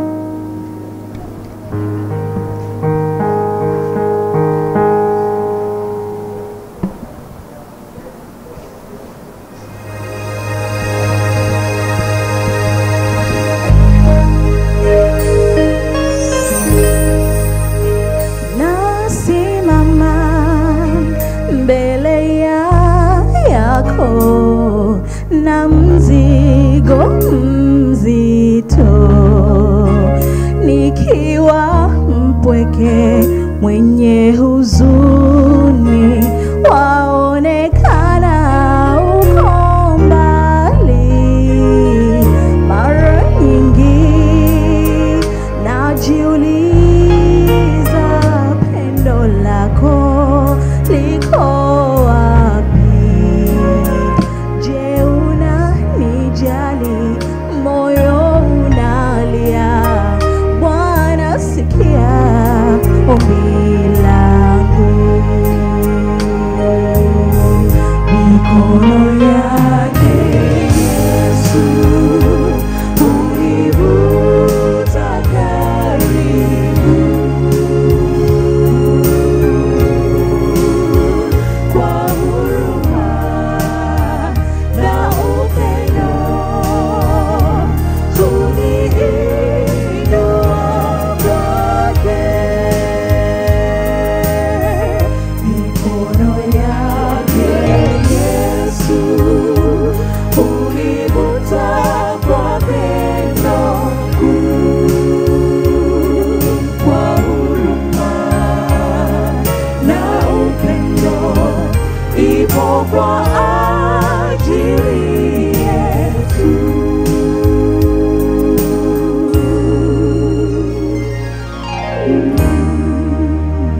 Mara nyingi naanguka, nakosa wa kuniinua, ninapotafuta yu wapi rafiki atayenipa tumaini.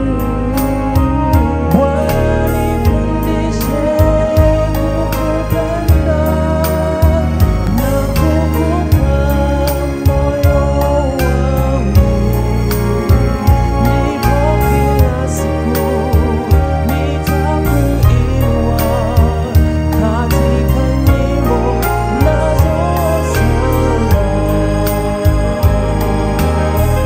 Mikono yake Yesu univuta karibu, kwa huruma na upendo uniinua kwake. Mikono yake Yesu univuta kwa pendo kuu, kwa huruma na upendo ipo kwa ajili yetu. Ipo pamoja nitapoitwa nyumbani juu ya mawingu, nitamsifu milele zote katika pendo lake kuu. Mikono yake Yesu univuta kwa pendo kuu. Mikono ya Yesu ipo kwa ajili yetu. Mikono yake Yesu.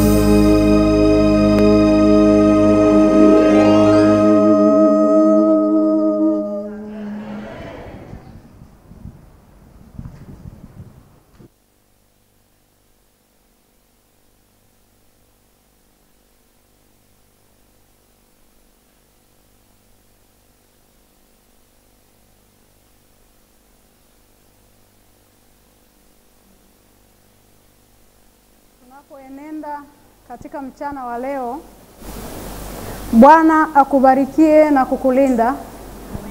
Bwana akuangazie nuru za uso wake na kukufadhili. Bwana akuinulie uso wake na kukupa amani, kwa jina la Baba, Mwana na Roho Mtakatifu. Amen.